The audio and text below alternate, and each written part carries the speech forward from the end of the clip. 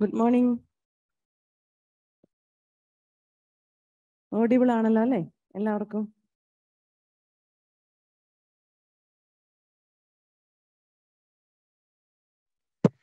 Yes, ma'am. Okay.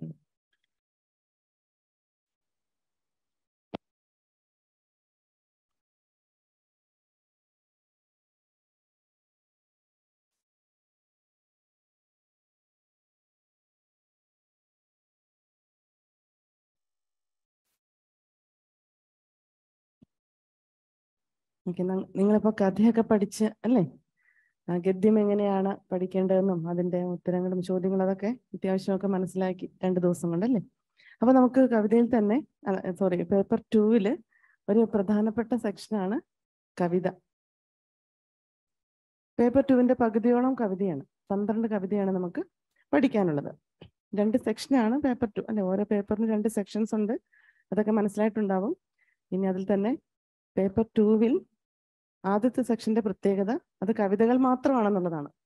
Second section ആകുമ്പോൾ എല്ലാം കൂടിയാണ്, നോവലും ചെറുകഥയും നിരൂപണവും ആത്മകഥയും എല്ലാമാണ്. പക്ഷെ നമുക്ക് ഫസ്റ്റ് സെക്ഷൻ കവിതകൾ മാത്രമേ ഉള്ളൂ. അപ്പോൾ അതുകൊണ്ട് തന്നെ നമ്മൾ വളരെ ശ്രദ്ധിച്ച് പഠിക്കേണ്ട ഒരു ഭാഗമാണ്. പഠിക്കേണ്ടത് മീൻസ് ഇതിനകത്ത് കമ്പൽസറി ക്വസ്റ്റ്യനും കവിതയെ ബേസ് ചെയ്തിട്ടാണ് വരിക. 2 ടൈപ്പ് ക്വസ്റ്റ്യൻസ് ആണ് ഇവിടുന്ന് പ്രധാനമായിട്ടും വരുന്നത്. അതിൽ ഏറ്റവും പ്രധാനം കമ്പൽസറി ആയിട്ട് വരുന്ന കവിത ശകലങ്ങളാണ് അല്ലെ, അനോട്ടേഷൻ എന്ന് നമ്മൾ പറയും. അപ്പോൾ അതിൻ്റെ സന്ദർഭവും സാരസ്യവും ആശയമൊക്കെ നമ്മൾ എഴുതണം. അപ്പോൾ അതുകൊണ്ട് തന്നെ കവിത നന്നായിട്ട് പഠിച്ച് കവിതയിലെ വരികളൊക്കെ ഏത് കവിതയിലേതാണ് എന്നൊക്കെ തിരിച്ചറിയാൻ സാധിക്കണം. എങ്കിലേ നമുക്കത് അനോട്ടേറ്റ് ചെയ്യാനൊക്കെ പറ്റും അല്ലേ? അപ്പോൾ കവിത ആദ്യമായിട്ട് പഠിക്കുന്നവരുണ്ടാകും, പിന്നെ കവിത ഇഷ്ടമേ ഇല്ലാത്തവരുണ്ടാകും, കവിത പിന്നെ ഒരുപാട് ഇഷ്ടമുള്ളവരുണ്ടാകും. അപ്പോൾ ഇതൊന്നും നമുക്കിവിടെ പ്രശ്നമൊന്നുമല്ല. ഇതുവരെയുള്ള ഏത് മനോഭാവം നമുക്ക് പ്രശ്നമൊന്നുമല്ല. നമുക്ക് നന്നായിട്ട് ആസ്വദിച്ച് പഠിക്കാൻ പറ്റുന്ന വളരെ നല്ല കവിതകൾ മാത്രമേ നിങ്ങൾക്കുള്ളൂ. വളരെ രസമുള്ള കവിതകളാണുള്ളത്. അപ്പോൾ അത് പഠിക്കുമ്പോൾ നമ്മൾ സാധാരണ പറയുന്നതിനേക്കാൾ ഇപ്പോൾ ഒരു കഥയോ നോവലോ ഒക്കെ പഠിക്കുന്നതിനേക്കാളും കുറച്ചുകൂടി ഒരു ധന്യാത്മകമാണ് ഭാഷ അല്ലെ? കുറച്ച് പറഞ്ഞിട്ട് ഒരുപാട് പ്രതിഫലിപ്പിക്കും. ഇതാണ് കവിതയുടെ ഒരു പ്രത്യേകത. അത്രേ കാര്യമേ ഉള്ളൂ. അപ്പോൾ നമുക്കിങ്ങനെ വ്യാഖ്യാനിച്ച് അർത്ഥം കണ്ടെത്താൻ കുറച്ചൊക്കെ സാധിക്കണം.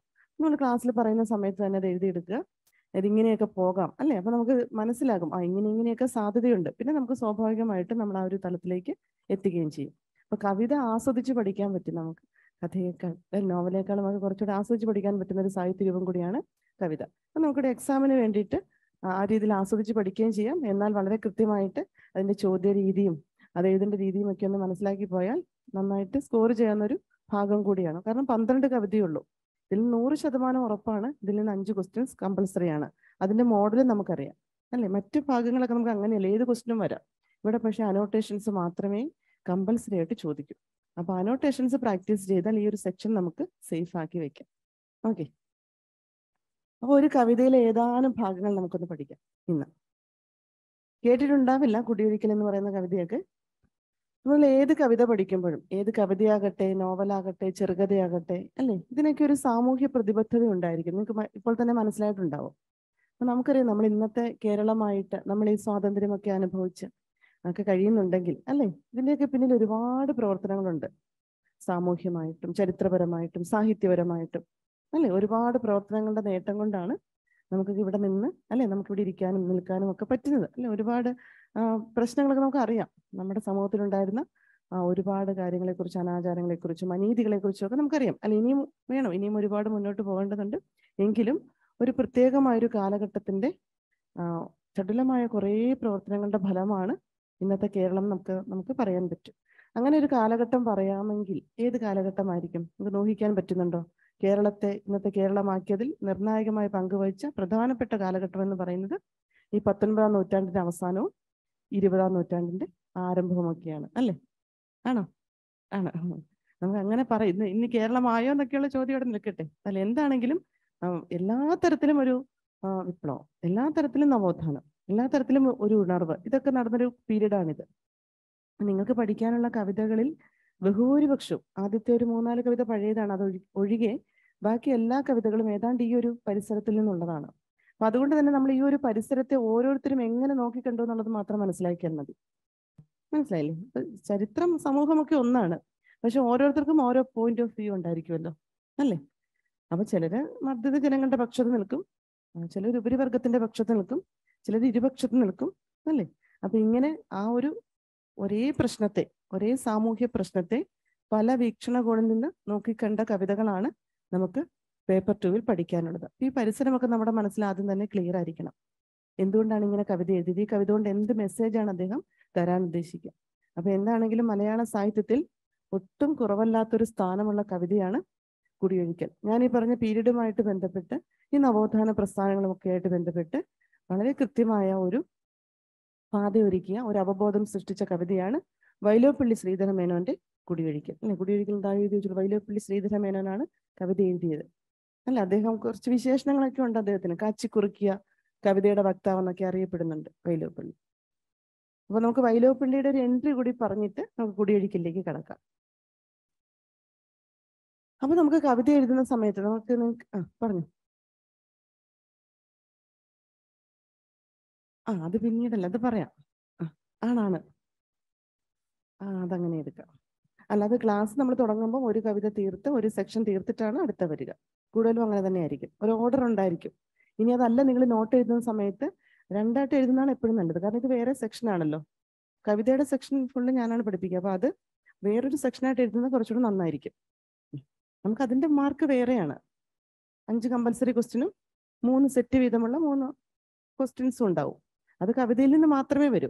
അപ്പൊ നമ്മൾ സെപ്പറേറ്റ് നോട്ട് ഉണ്ടാക്കണം. ഒരു പേപ്പറിന് 2 ഭാഗങ്ങളുണ്ടല്ലോ. ഓക്കെ, നിങ്ങൾക്കും എന്തെങ്കിലുമൊക്കെ സംശയം ഓൺലൈൻ ബാച്ച് ഉണ്ടെങ്കിൽ ചോദിക്കണം കേട്ടോ. ഞാൻ കവിതയിലേക്ക് കഴിഞ്ഞ ദിവസം ക്ലാസ് കഴിഞ്ഞുകൊണ്ടാണ് അതിലേക്ക് ഡയറക്റ്റ് കടന്നത്. ആൻസർ ക്വസ്റ്റ്യനായിട്ടൊക്കെ ബന്ധപ്പെട്ട് നമുക്ക് ലാസ്റ്റ് ഒന്ന് ചർച്ച ചെയ്യാം. കവിതയിൽ എങ്ങനെയാണ് ക്വസ്റ്റ്യൻ വരുന്നതെന്നൊക്കെ പറയാം. ഓക്കെ, അപ്പൊ നമുക്ക് വൈലോപ്പിള്ളി എന്ന് പറയുന്ന കവിത വൈലോപ്പിള്ളി എന്ന് പറയുന്ന കവിയെ നമുക്ക് ജസ്റ്റ് ഒന്ന് പരിചയപ്പെട്ടിട്ട് പോകാം. നമ്മൾ പേപ്പർ 1 വിശദമായിട്ട് പഠിക്കാറുണ്ട് വൈലോപ്പിള്ളിയെ കുറിച്ചൊക്കെ. നമുക്ക് സെക്കൻഡ് പേപ്പറിൽ നമുക്ക് ഇൻട്രഡക്ഷൻ ഒക്കെ വേണം. അപ്പൊ അത്യാവശ്യം കാര്യങ്ങളൊക്കെ നമ്മൾ അറിഞ്ഞിരിക്കണം. അപ്പൊ കാച്ചിക്കുറുക്കിയ കവിതയുടെ വക്താവ് എന്നൊക്കെയാണ് അദ്ദേഹം അറിയപ്പെടുക. അദ്ദേഹത്തിന്റെ കാവ്യരചനാ രീതിയുടെ സവിശേഷത കൊണ്ട് കാച്ചിക്കുറുക്കിയ കവിതയുടെ വക്താവ്, കാച്ചിക്കുറുക്കിയ കവിത എഴുതുന്ന കവി എന്നൊക്കെ അറിയപ്പെടാറുണ്ട്. എന്താണ് കാച്ചിക്കുറുക്കുക എന്ന് പറഞ്ഞാല്? അല്ലെ, സത്തായിട്ടുള്ളത് പറയുക. ഒരുപാട് ഇങ്ങനെ പരത്തി പറയാതെ വളരെ സത്യമായിട്ടുള്ള കാര്യങ്ങൾ പറയുക, അല്ലേ? അപ്പൊ ചെറുതായിട്ട് പറഞ്ഞാലും ഒരുപാട് പ്രതിഫലിപ്പിക്കാൻ പറ്റുക. ശരിയല്ലേ? ഇതൊക്കെയാണ് ആ വാക്കിന്റെ അർത്ഥം. വളരെ ചുരുക്കി പറയുന്നു, പക്ഷെ ഒരുപാട് അതിനകത്തുണ്ട്, കണ്ടന്റ് ഒരുപാടുണ്ട്, അല്ലേ? അപ്പൊ നമ്മുടെ കവിതയിൽ നിങ്ങൾ കേട്ടിട്ടുണ്ടാവും. ഇതൊക്കെ നമ്മൾ ക്രമമായിട്ട് പിന്നീട് പഠിക്കും. ഇപ്പൊ ഓരോ പ്രസ്ഥാനങ്ങളുണ്ട്, ഓരോ ഈസങ്ങളുണ്ട്. ഇപ്പൊ ക്ലാസിസം, നിയോ ക്ലാസിസം, റൊമാൻറ്റിസിസം, റിയലിസം, ഇങ്ങനെ ഇതിന്റെ ഓർഡർ അനുസരിച്ചാണ് നിങ്ങളുടെ കവിതകളെല്ലാം വരുന്നത്. പഠിക്കുമ്പോൾ നമ്മൾ അതിന്റെ ക്രമം അനുസരിച്ചൊക്കെ പഠിക്കാം. അപ്പൊ അങ്ങനെ ഈ റൊമാൻറ്റിസിസം എന്ന് പറയുന്ന ഒരു കാവ്യപ്രസ്ഥാനമാണ് നവോത്ഥാനത്തിന്റെ ഭാഗത്ത് നമ്മുടെ കവിതയിലൊക്കെ ആദ്യം നിൽക്കുക. കുമാരനാശാൻ, അല്ലെ, വള്ളത്തോൾ, ഉള്ളൂർ, നമുക്കറിയാലോ കവിത്രയമൊക്കെയാണ്. അപ്പൊ ഇവരുടെ ഒരു കാലഘട്ടത്തിലാണ് കവിത ഒരു വലിയ വഴിത്തിരിവിലേക്ക് പോവുക. അപ്പം ഇതെല്ലാവരും കേട്ടിട്ടുണ്ടല്ലോ. കവിത്രയത്തെ കുറിച്ചൊക്കെ എല്ലാവർക്കും അത്യാവശ്യം അറിയാം. ഈ കവിത്രയത്തിന്റെ കാലം കഴിഞ്ഞ സമയത്ത് ഈ കാൽപ്പനികത, റൊമാൻറ്റിസിസം തന്നെ അതിയായ ഭാവനയിലേക്ക് പോയി. അപ്പൊ നമുക്ക് സങ്കല്പിക്കാം, അല്ലെ? സങ്കല്പലോകം എപ്പോഴും സുന്ദരമായിരിക്കും, അല്ലെ? പക്ഷെ റിയാലിറ്റി അങ്ങനെയല്ല. അങ്ങനെ സങ്കല്പത്തിന്റെ ഒരു അതിഭാവനയിലേക്ക് പോയ സമയത്ത്, അല്ലെങ്കിൽ അതിയായ ഒരു സങ്കല്പലോകത്തേക്ക് പോയ സമയത്ത്, ഇതല്ല കവിത, ഇങ്ങനെ ആയിരിക്കരുത് കവിത, ജീവിതത്തിന്റെ പച്ചയായ യാഥാർത്ഥ്യങ്ങൾ ആവിഷ്കരിക്കുന്നതായിരിക്കണം കവിത എന്ന് പറഞ്ഞുകൊണ്ട് രംഗത്തെത്തിയ കവികളിൽ പ്രമുഖനാണ് വൈലോപ്പിള്ളി. അപ്പൊ അങ്ങനെ ആ ഒരു ഇസത്തിന് നമ്മളൊരു പേര് പറയും, റിയലിസം, യഥാതഥവാദം.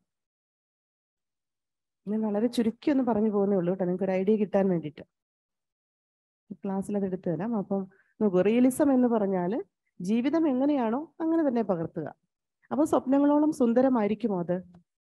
ഇല്ല, അല്ല, അത് കുറച്ച് റഫാണ്, അല്ലേ? പരിപരുത്ത യാഥാർത്ഥ്യങ്ങളൊക്കെയാണ്. യാഥാർത്ഥ്യങ്ങൾ എപ്പോഴും അങ്ങനെയല്ലേ? അപ്പൊ ചിലപ്പോൾ കുറച്ച് വേദനിക്കും, അല്ലേ? നമുക്കത് അത്ര സുഖകരമായിരിക്കില്ല. എന്നിരുന്നാലും സത്യം ആവിഷ്കരിച്ചേ പറ്റൂ.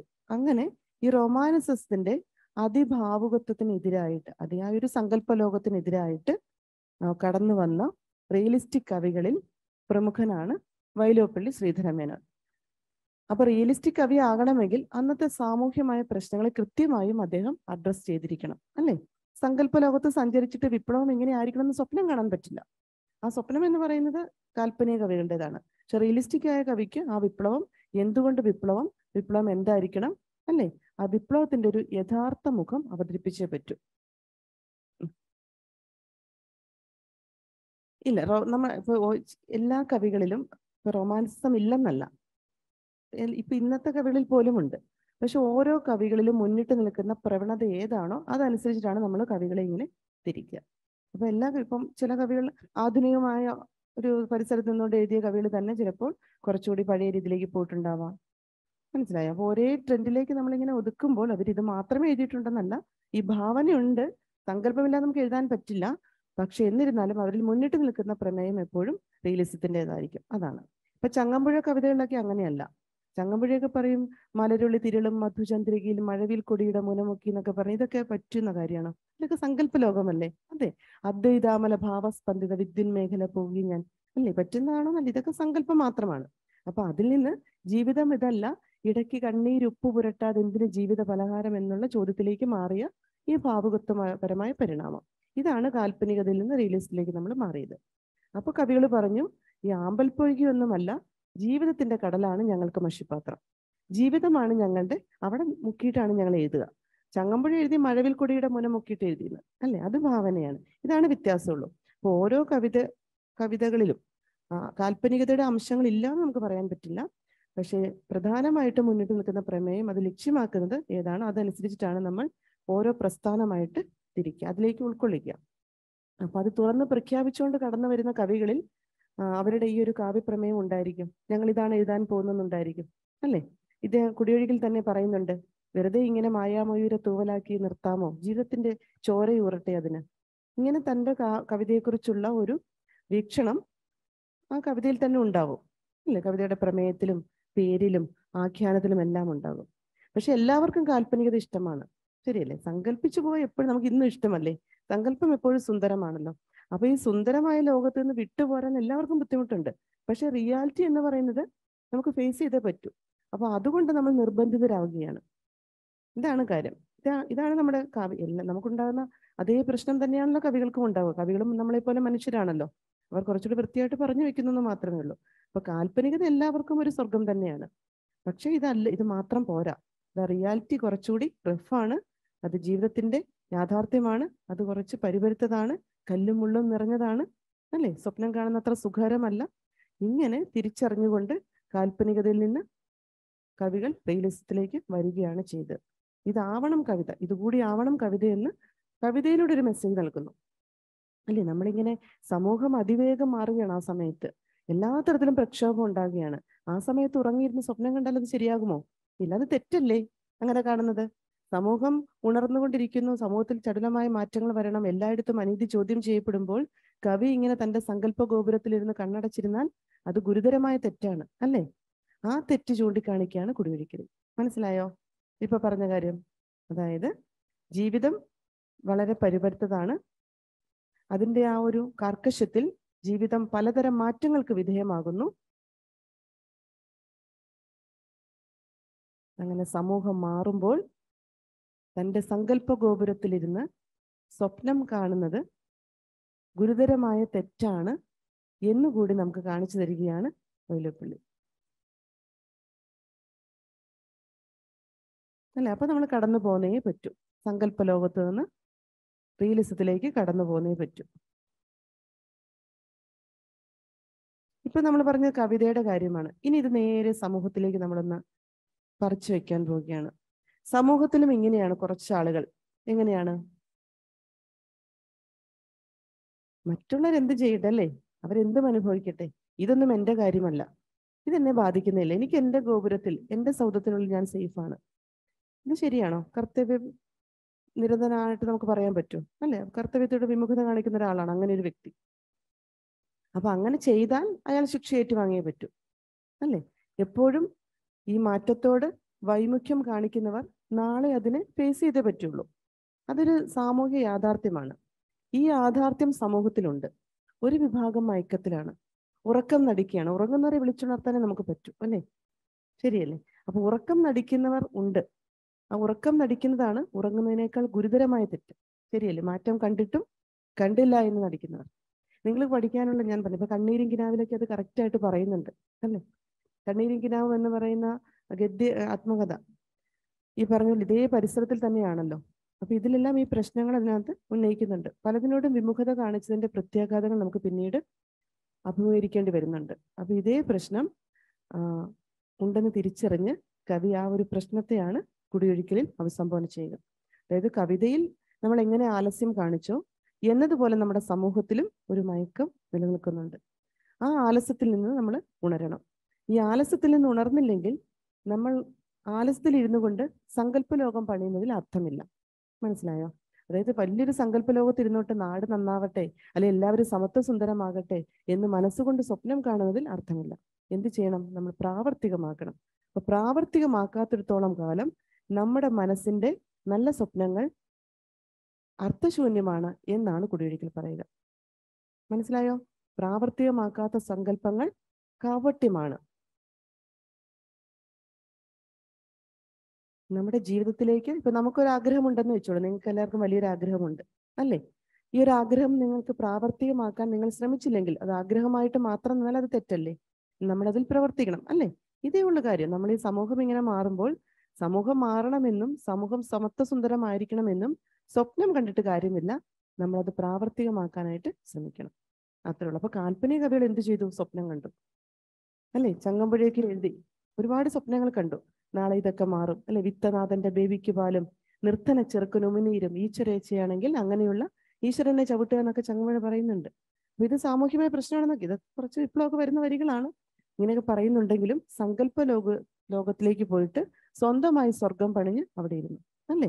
അപ്പൊ അവരെ സംബന്ധിച്ചോളം സുന്ദരമായൊരു ലോകം ഇങ്ങനെ സ്വപ്നം കാണുമ്പോൾ ഇത് എങ്ങനെയാണ് ഇതിലേക്ക് എത്തുക എന്നുള്ളത് ചിന്തിക്കാൻ സാധിക്കുമായിരുന്നില്ല. കാരണം സങ്കല്പം എപ്പോഴും സുന്ദരമായിരിക്കണമല്ലോ, സോഫ്റ്റ് ആയിരിക്കണമല്ലോ. അപ്പൊ ഇത് ലൈഫിൽ പാടില്ല. അല്ല, ഇതല്ല ജീവിതം. ഇത് കവിതയിൽ എങ്ങനെ വന്നു അതുപോലെ തന്നെ സമൂഹത്തിലും വന്നു.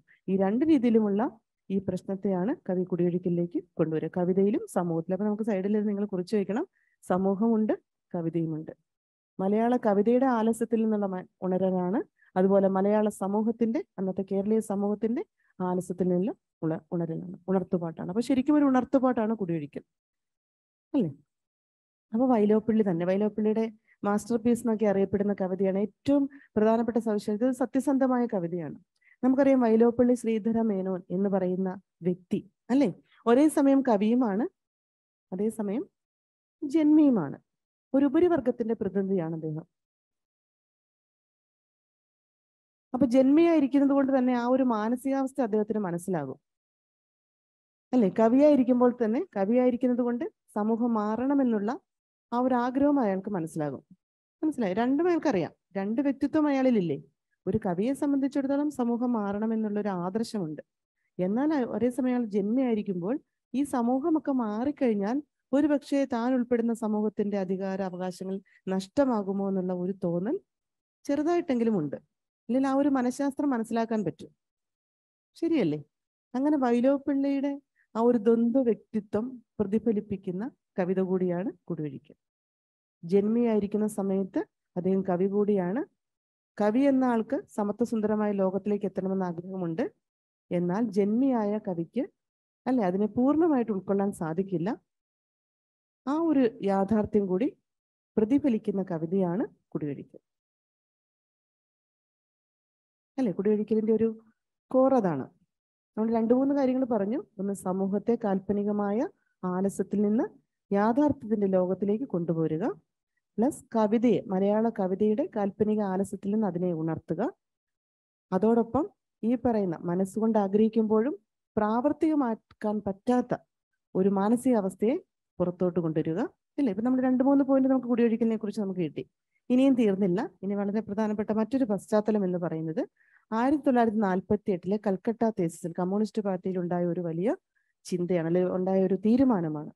വിപ്ലവം എന്ന് പറയുന്നത് രക്തരൂക്ഷിതം കൂടിയാവാം, ഉന്മൂലനാശം കൂടിയാവാം അല്ല, എല്ലാം തകർത്താണെങ്കിലും കുഴപ്പമില്ല, വിപ്ലവം അനിവാര്യമാണ്. അപ്പൊ വിപ്ലവത്തിന്റെ ഈ ഒരു വിധ്വംസകമായ വശം, അതായത് അപകടകരമായ വശം, ഈ കാൽപ്പനികമായി ചിന്തിച്ചിരുന്ന പലരിലും അസ്വസ്ഥത ഉണ്ടാക്കി. ജസ്റ്റ് ഒന്ന് മെൻഷൻ ചെയ്ത് വെച്ചു. 1948 കൽക്കട്ട തേസിലുണ്ടായ ഈ തീവ്ര നിലപാട് 48, ആ തീവ്ര നിലപാടിനോട് പെട്ടെന്ന് നമുക്ക് പൊരുത്തപ്പെടാൻ പറ്റുമോ? അല്ലേ? രക്തരൂക്ഷിതമായിരിക്കണം എന്ന് പറയുന്നത് പൊരുത്തപ്പെടാൻ പാടാണ്. പ്രത്യേകിച്ച് കാൽപ്പനികമായിട്ട് സ്വപ്നം കണ്ടിരുന്ന കവികളെ സംബന്ധിച്ചിടത്തോളം ഇതിനോട് പൊരുത്തപ്പെടാൻ പാടാണ്. അപ്പൊ അത് അവരിൽ അസ്വസ്ഥത ഉണ്ടാക്കി. മനസ്സിലാവുന്നുണ്ടോ? സമൂഹത്തിലുണ്ടാകുന്ന ചലനങ്ങൾ എങ്ങനെയാണ് ഒരു വ്യക്തിയെ ബാധിക്കുന്നത് എന്നതുപോലെ കവികളെയും ബാധിക്കാം, അല്ലെ? കവികൾ സാമൂഹ്യ ജീവികൾ തന്നെയാണ്. ആ ഒരു പ്രതിഫലനം, ഈ ഒരു പുതിയ തീരുമാനത്തോടുള്ള റിയാക്ഷനാണ്, പ്രതികരണമാണ് ശരിക്കും കുടിയൊഴിക്കൽ പോലുള്ള കവിതയുടെ മറ്റൊരു പശ്ചാത്തലം. ഇതെല്ലാം ചേർന്നാണ് കുടിയൊഴിക്കൽ. വിപ്ലവത്തിന്റെ ഈ തീവ്ര നിലപാടിനോട് പെട്ടെന്ന് പൊരുത്തപ്പെടാനാവില്ല. പക്ഷെ റിയാലിറ്റി ഉണ്ട്, അല്ലെ? എന്ന് പറഞ്ഞാൽ വിപ്ലവം തീവ്രമാണെങ്കിലും അല്ലെങ്കിലും അനീതി ചോദ്യം ചെയ്യപ്പെടേണ്ടതാണ്. അപ്പൊ അതുകൊണ്ട് ഇത് രക്തരൂക്ഷിതമാണെങ്കിലും ഈ അനിവാര്യമായ വിധിയിൽ നിന്ന് ഒഴിഞ്ഞു പോകാൻ തങ്ങൾക്കാവില്ല എന്ന ഒരു ബോധം കൂടി ആളുകൾക്കുണ്ടാകുന്നുണ്ട്. മനസ്സിലായോ? വിപ്ലവം ആകുന്നതിനോട് എതിർപ്പുണ്ടെങ്കിലും, അല്ലേ, സമൂഹത്തിൽ അനീതി നിലനിൽക്കുന്നിടത്തോളം കാലം ഇതിനെ സ്വീകരിച്ചേ പറ്റൂ. ശരിയല്ലേ? നമ്മുടെ മനസ്സിൽ കാപട്യമുണ്ടെങ്കിൽ, നമ്മൾ തെറ്റ് ചെയ്തെങ്കിൽ ഇതിന്റെ ഫലം നമ്മൾ അനുഭവിക്കും. അതെത്ര റഫാണെങ്കിലും അത് നമ്മൾ ഏറ്റുവാങ്ങിയേ പറ്റൂ. അപ്പൊ എന്താണ് വിപ്ലവത്തിന്റെ അനിവാര്യത? വിപ്ലവത്തിന്റെ അനിവാര്യത കൂടി വിളിച്ചു പറയുന്നൊരു കവിതയാണ് കുടിയൊഴിക്കൽ. അപ്പൊ നമുക്ക് ഈ പറയുന്ന പ്രത്യേകതകളൊക്കെയാണ് നമ്മൾ എസ്സേ ഒക്കെ എഴുതുമ്പോൾ അതിലേക്ക് കൊണ്ടുവരേണ്ടത്. ഇത് മനസ്സിൽ വെച്ചിട്ട് വേണം പഠിക്കാൻ. ഇത്രയും കാര്യങ്ങൾ, ഇത് കുറച്ച് ഇനിയുമുണ്ട്, എന്നാലും പ്രധാനപ്പെട്ട ഇത്രയും കാര്യങ്ങളിലൂടെയാണ് കവി കടന്നു പോകാനായിട്ട് ഉദ്ദേശിക്കുക. ഇനി കവി എന്ന ഇവിടെ ഒരു ആഖ്യാത, ഒരു വക്താവൊക്കെ ഉണ്ടല്ലോ, ഇതൊക്കെ പറയുന്ന ഒരാളുണ്ടല്ലോ. ആ ആള് ശരിക്കും കവിയുടെ ജന്മിയുടെയും പ്രതിനിധിയാണ്. കവിയുടെയും ജന്മിയുടെയും പ്രതിനിധിയായിട്ടാണ് കവിതയിൽ പ്രത്യക്ഷപ്പെടുക. അപ്പോൾ ചില സമയത്തൊക്കെ അയാൾക്ക് ആദർശം വരും, ചില സമയത്ത് അയാൾ ജന്മിയായി മാറും, അല്ലെ? ജന്മി ആയി മാറുന്ന സമയത്ത് അയാൾക്ക് കുറച്ച് അയാൾ നിലപാടിൽ കുറച്ച് കർക്കശമാക്കും. കവിയായി മാറുമ്പോൾ അയാൾ സത്യസന്ധമായിട്ട് ആവിഷ്കരിക്കും. ഇതാണ് അതിന്റെ ആഖ്യാന സവിശേഷത. അപ്പൊ നമുക്ക് ഇപ്പൊ ഞാൻ പറഞ്ഞതിൽ നിന്ന് ഒരു കാര്യം മനസ്സിലായി. നമുക്ക് ജന്മിയായിട്ട് നിൽക്കാൻ പറ്റുന്നില്ല, കവിയായിട്ട് നിൽക്കാൻ പറ്റുന്നില്ല, അല്ലേ? ഇനി നമ്മൾ എന്ത് പറയാം? ഒരു തരത്തിലും അങ്ങ് ഉറച്ചു നിൽക്കാൻ പറ്റുന്നില്ല, അല്ലേ? നമ്മുടെ സമൂഹത്തിൽ ഇങ്ങനെ ഒരു ഗ്രൂപ്പ് ഉണ്ട്. അങ്ങ് പൂർണ്ണമായിട്ട് നമ്മൾ അതിലേക്കും മാറാൻ പറ്റില്ല, പൂർണ്ണമായിട്ട് ഇങ്ങോട്ടും മാറാൻ പറ്റില്ല, അല്ലേ? നമ്മൾ എന്ത് പേര് പറയൂ അതിന്? ഓൺലൈൻ ബാച്ച് ആരെങ്കിലും പറയൂ? വ്യക്തമായി നിലപാടെടുക്കാൻ പറ്റാത്തൊരവസ്ഥയില്ലേ നമുക്ക്, അല്ലേ? Identity crisis. കേട്ടില്ല. Identity crisis. Identity crisis. Okay, identity crisis. സ്വത്വ സംഘർഷം, അല്ലെ? സ്വത്വ പ്രതിസന്ധി. നമുക്ക് കറക്റ്റ് ആയിട്ട് അസ്തിത്വം ഒക്കെ ശരിയാണ്. ഇവിടെ നമ്മൾ വളരെ സിമ്പിൾ ആയിട്ട് അസ്തിത്വമൊക്കെ നമുക്ക് മറ്റു കവിതകളിലൊക്കെ വരുന്നുണ്ട്. വളരെ സിമ്പിൾ ആയിട്ട് ആലോചിച്ച് നോക്കൂ. നമുക്ക് നമ്മുടെ കമ്മ്യൂണിസത്തിൽ 2 ക്ലാസ്സസ് ആണല്ലോ, അല്ല, ഉള്ളവനും ഇല്ലാത്തവനും എന്നുള്ളൊരു ക്ലാസ്സിലാണ് നമ്മുടെ സമൂഹം വരിക. പക്ഷെ ഇതിനിടയ്ക്ക് നിൽക്കുന്ന ഒരു വിഭാഗമുണ്ട്. അതാരാണ്? ഇടത്തരക്കാർ, അല്ലേ? ആ സാമൂഹികമായ വിഭജനത്തെ നമ്മൾ ചിന്തയിലേക്ക് കൂടി കൊണ്ടുവന്നേ. അപ്പൊ ശരിക്കും എന്താണ് ഇത് കവിതയിൽ, അതായത് നമ്മുടെ സമൂഹത്തിൽ ഇങ്ങനെ ഒരു ഇടത്തരക്കാരുണ്ട്. ഏറ്റവും ദരിദ്രനായിട്ടുള്ളവർക്ക് വലിയ പ്രശ്നമില്ല, ഉള്ളവനും പ്രശ്നമില്ല. സത്യത്തിൽ എല്ലാ പ്രശ്നങ്ങളും ഫേസ് ചെയ്യുന്ന ആരാണ്? ഇടത്തരക്കാരാണ്, മിഡിൽ ക്ലാസ് ആണ്, അല്ലേ? ശരിയല്ലേ? നിങ്ങൾക്ക് യോജിക്കാൻ പറ്റുന്നുണ്ടോ? ആ മിഡിൽ ക്ലാസിന്റെ പ്രശ്നം ഇപ്പൊ സാമ്പത്തികമായിട്ട്, സാമൂഹ്യമായിട്ട്, രാഷ്ട്രീയമായിട്ട് എല്ലാത്തിനും പ്രശ്നം അനുഭവിക്കുന്നത് മിഡിൽ ക്ലാസ് ആണ്. ഇത് നേരെ കവിതയിലേക്ക് കവി കൊണ്ടുവന്നിരിക്കുകയാണ്, ഈ മിഡിൽ ക്ലാസ്സിനെ. എന്തുകൊണ്ടെന്നാൽ ഈ പറയുന്ന പോലെ വ്യക്തമായിട്ട് നിലപാടെടുക്കാൻ പറ്റുന്നില്ല. സമൂഹം മാറണമെന്ന് ആഗ്രഹമുണ്ട്, എന്നാൽ ഇതെനിക്ക് നഷ്ടപ്പെടുമെന്നുള്ള പേടിയുണ്ട്. എന്നാൽ ജന്മിയായിരിക്കാൻ പറ്റുന്നുമില്ല. ഉപരിവർഗത്തോടൊപ്പം നിൽക്കാൻ പറ്റില്ല, എന്നാൽ മാറാനും പറ്റില്ല. അപ്പൊ വ്യക്തമായി നിലപാടെടുക്കാൻ പറ്റാത്ത ഇടത്തരക്കാരന്റെ ഒരു ദുരന്തമാണ് സ്വാതന്ത്ര്യാനന്തര ഇന്ത്യ കണ്ടത്, എല്ലാ തരത്തിലും. അത് നിങ്ങൾക്കറിയാവുന്ന ചിലപ്പോൾ സാമൂഹ്യമാണ്, സാമ്പത്തികമായിരിക്കാം. ഇവിടെ പക്ഷെ എന്താണ് നമ്മുടെ ആ ഒരു നിലപാടും കൂടെ വെച്ചിട്ടാണ്, അല്ലേ? തീരുമാനങ്ങളിലും അതുണ്ട്. ശരിയല്ലേ? അതും ശരിയല്ലേ? നമുക്ക് ചില സമയത്ത് അങ്ങനെയല്ലേ, നമുക്ക് വ്യക്തമായിട്ട് തീരുമാനം എടുക്കാൻ പറ്റാത്ത അവസ്ഥയാണ് ട്രാജഡി. എന്താണ്? മധ്യവർഗക്കാരുടെ ഏറ്റവും വലിയ പ്രശ്നം അതാണ്. മധ്യവർഗത്തിന്റെ ഏറ്റവും വലിയ പ്രശ്നം. അപ്പൊ നമ്മൾ ഈ ക്ലാസ്സസിൽ പറയുമ്പോൾ ഇടത്തരക്കാർ എന്ന് പറയുന്നത് പോലെ ഇവിടെ നിലപാടെടുക്കാൻ പറ്റാത്ത ഒരു ഇടത്തരക്കാരുടെ ദുരന്തം കൂടിയാണ് കവി അവതരിപ്പിക്കുക. ഇതിന്റെ അവതാരിക എഴുതിയ NV കൃഷ്ണവാര്യർ കുടിയൊഴിക്കലിനെ വിശേഷിപ്പിക്കുന്നത് ഇടത്തരക്കാരന്റെ ട്രാജഡി എന്നാണ്. ഇടത്തരക്കാരന്റെ ട്രാജഡി. അപ്പൊ നമുക്ക് അനോട്ടേഷനൊക്കെ എഴുതുമ്പോൾ എഴുതാം, ഇടത്തരക്കാരന്റെ ട്രാജഡി എന്ന് NV വിശേഷിപ്പിച്ച കുടിയൊഴിക്കലിലെ ഒരു ഭാഗമാണ് ഉത്തരതം എന്നൊക്കെ പറഞ്ഞ് നമുക്ക് കൊടുക്കാം. ഇതൊക്കെ വളരെ വളരെ പ്രധാനപ്പെട്ട പോയിന്റാണ്. അപ്പൊ ഇടത്തരക്കാരൻ എന്നത് ആരാണെന്ന് മനസ്സിലായാൽ നമുക്ക് ഇടത്തരക്കാരന്റെ ട്രാജഡി ആകുന്നത് എങ്ങനെയാണെന്ന് മനസ്സിലാകാം. സിമ്പിളായിട്ട് ഇത്രയേ ഉള്ളൂ. നമ്മുടെ ഈ സമൂഹത്തിൽ, അല്ലെ, എങ്ങും നിലയുറപ്പിക്കാൻ പറ്റാത്ത ഒരു ഇടത്തരക്കാരൻ എന്നതുപോലെ തന്നെ നമ്മുടെ ചിന്തയിൽ നമുക്ക് നിലപാട് ഉറപ്പിക്കാൻ പറ്റുന്നില്ല. ഉപരിവർഗമായിട്ട് നിൽക്കുമ്പോൾ മാറണമെന്ന് ആഗ്രഹിക്കുന്നുണ്ട്, പക്ഷെ പ്രാവർത്തികമാക്കാൻ പറ്റുന്നില്ല. അപ്പൊ ഇതിന്റെ ദുരന്തം ഏറ്റുവാങ്ങേണ്ടി വരുന്ന ആർക്കായിരിക്കും? ഇടത്തരക്കാരന് തന്നെയാണ്, അല്ലേ? ഹലോ ഇതാണ്. മാം. എന്തോ പറഞ്ഞു മാം, ഇതിന്റെ അവതാരിക എഴുതിയ ഒന്ന് പേരൊന്നുകൂടി പറയൂ. NV കൃഷ്ണവാര്യർ. Okay ma'am. അപ്പൊ NV കൃഷ്ണവാര്യരുടെ വേറൊരു മനോഹരമായ കവിത നമുക്ക് പഠിക്കാനുണ്ട്, തീവണ്ടിയിലെ പാട്ട്. അപ്പൊ NV കൃഷ്ണവാര്യർ അവതാരികയിൽ പറയുന്നുണ്ട് ഇതൊരു ഇടത്തരക്കാരന്റെ ട്രാജഡിയാണ്. അപ്പൊ ഇതുപോലെ തന്നെ ക്വസ്റ്റ്യൻ വന്നിട്ടുമുണ്ട്, ഇടത്തരക്കാരന്റെ ട്രാജഡിയാണ്. നമ്മളിപ്പോ ഇതിലേക്കൊന്ന് കടക്കുന്നുള്ളൂ. നമുക്ക് വലിയ കവിതയാണ്, ഞാൻ കുറച്ച് ഭാഗം ഒന്ന് പറയുന്നതേ ഉള്ളൂ. നമുക്കിനി കവിതയിലേക്ക് കിടക്കാം, അല്ലേ? ഇൻട്രൊഡക്ഷൻ അത്യാവശ്യം കിട്ടിയോ? എന്തിനാണ് കവിത എഴുതിയെന്നൊക്കെ മനസ്സിലായോ? ഒരു ഐഡിയ കിട്ടിയോ? അല്ലേ? കവിതയിലെ സാമൂഹ്യ പ്രശ്നം മനസ്സിലായല്ലോ, അല്ലേ? അതിന്റെ പൊളിറ്റിക്സ് എന്താണ്? ഇടത്തരക്കാരന്റെ പ്രശ്നമാണ്. അതായത് നിലപാട് ഉറപ്പിക്കാൻ പറ്റില്ലാത്തവൻ അനിവാര്യമായ വിധി ഏറ്റുവാങ്ങേണ്ടി വരും. അതാണ് ഇടത്തരക്കാരന്റെ ദുരന്തം, അന്നും ഇന്നും എന്നും, അല്ലേ? ശരിയല്ലേ? വ്യക്തമായിട്ട് നിൽക്കാൻ പറ്റില്ല. സാമ്പത്തികമുണ്ടോ? അത് ആ ക്ലാസ്സിലും നമ്മൾ ഉൾപ്പെടില്ല, താഴെയാണെങ്കിൽ അതിലും ഉൾപ്പെടില്ല. ഈ ഇടത്തരക്കാരന്റെ പ്രശ്നമാണ്, ഇതാണ് പ്രശ്നം. ഇത് നേരെ നിലപാടിലും വരും. ഇത് മാറണം എന്നൊക്കെ ആഗ്രഹമുണ്ട്, പക്ഷെ എന്താണ്? പ്രാവർത്തികമാക്കാൻ പറ്റുന്നില്ല. അത് നിലപാടിലെ ഇടത്തരമല്ലേ, അല്ലേ? ആ നിലപാടെടുക്കാൻ കഴിയാത്ത ഇടത്തരക്കാരന്റെ പ്രശ്നമാണ് കവി ഇതിനകത്ത് അവതരിപ്പിക്കുക. അതുകൊണ്ടാണ് ഇടത്തരക്കാരന്റെ ട്രാജഡി എന്ന് പറഞ്ഞത്. ട്രാജഡി എന്ന് വെച്ചാൽ എന്താണ്? ദുരന്തം, അല്ലേ? അതാണ്. നമ്മൾ ആർക്ക് ദുരന്തം ഉണ്ടാകുമ്പോഴാണ് ട്രാജഡി ആവുന്നത്? വില്ലന് ദുരന്തം ഉണ്ടാകുമ്പോഴാണോ നായകന് ദുരന്തം ഉണ്ടാകുമ്പോഴാണോ ട്രാജഡി ആവുന്നത്? നായകന്. അത്രയുള്ളൂ. നായകന് ഉണ്ടായില്ലേ നമ്മൾ അങ്ങനെ പറയൂ, അല്ലേ? വില്ലൻ ഉണ്ടാകുമ്പോൾ നമ്മൾ എന്ത് പറയും? അത് ആവശ്യമാണ്, നമുക്കറിയാം. പക്ഷെ ഇവിടെ അതല്ല. ഇത് ട്രാജഡി ആകുന്നത് ഇതിലെ നായകൻ ദുരന്തത്തിന് അടിമപ്പെടുന്നതുകൊണ്ടാണ്. അപ്പൊ നായകൻ എന്തൊക്കെയോ പ്രശ്നമുണ്ട്. അപ്പൊ ഈ പ്രശ്നം അത്ര വിസിബിൾ അല്ല, അയാൾ അറിയാതെ. അല്ലെ, നായകൻ എപ്പോഴും പെർഫെക്റ്റ് ആയിരിക്കില്ലേ? പുറമെ അങ്ങനെയല്ലേ? നമുക്കറിയാവുന്ന നായകന്മാരൊക്കെ സിനിമയിലെ നായകന്മാരൊക്കെയാണ്, അല്ലെ? അപ്പൊ എപ്പോഴും എല്ലാ ഗുണങ്ങളും ഒക്കെ തികഞ്ഞതാണ്. നമ്മുടെ ഭാരതീയ സങ്കല്പം അനുസരിച്ച് അങ്ങനെയാണ്. പക്ഷെ അയാളിലെ തന്നെ ചില ചാബല്യങ്ങൾ ഉണ്ടായിരിക്കും. അതാണ് അയാളുടെ ദുരന്തത്തിലേക്ക് നടക്കുക, അല്ലെ? ഇതാണ് പാശ്ചാത്യ സങ്കല്പം അനുസരിച്ച് ട്രാജഡി എന്ന് പറയുന്നത്. അപ്പൊ ആ ട്രാജഡി ഇവിടെ ഉണ്ടോ എന്നതുകൂടി നമ്മൾ ശ്രദ്ധിക്കണം. ഇതുമുണ്ട്. അതുകൊണ്ടാണ് ഇടത്തരക്കാരന്റെ ട്രാജഡി ആവുന്നത്. അപ്പൊ നായകനിൽ തന്നെയുള്ള എന്തോ വൈകല്യം, അല്ലേ? അതാണ് പ്രശ്നം. വൈകല്യം മറ്റൊന്നുമല്ല, വ്യക്തമായിട്ട് നിലപാടെടുക്കാൻ കഴിയാത്ത അവസ്ഥ, മനസ്സിലെ ആശയങ്ങളെ പ്രാവർത്തികമാക്കാൻ പറ്റാത്ത അവസ്ഥ. ഇത് കാപട്യമാണ്. ഇതാണ് കവി കൊണ്ടുവരിക.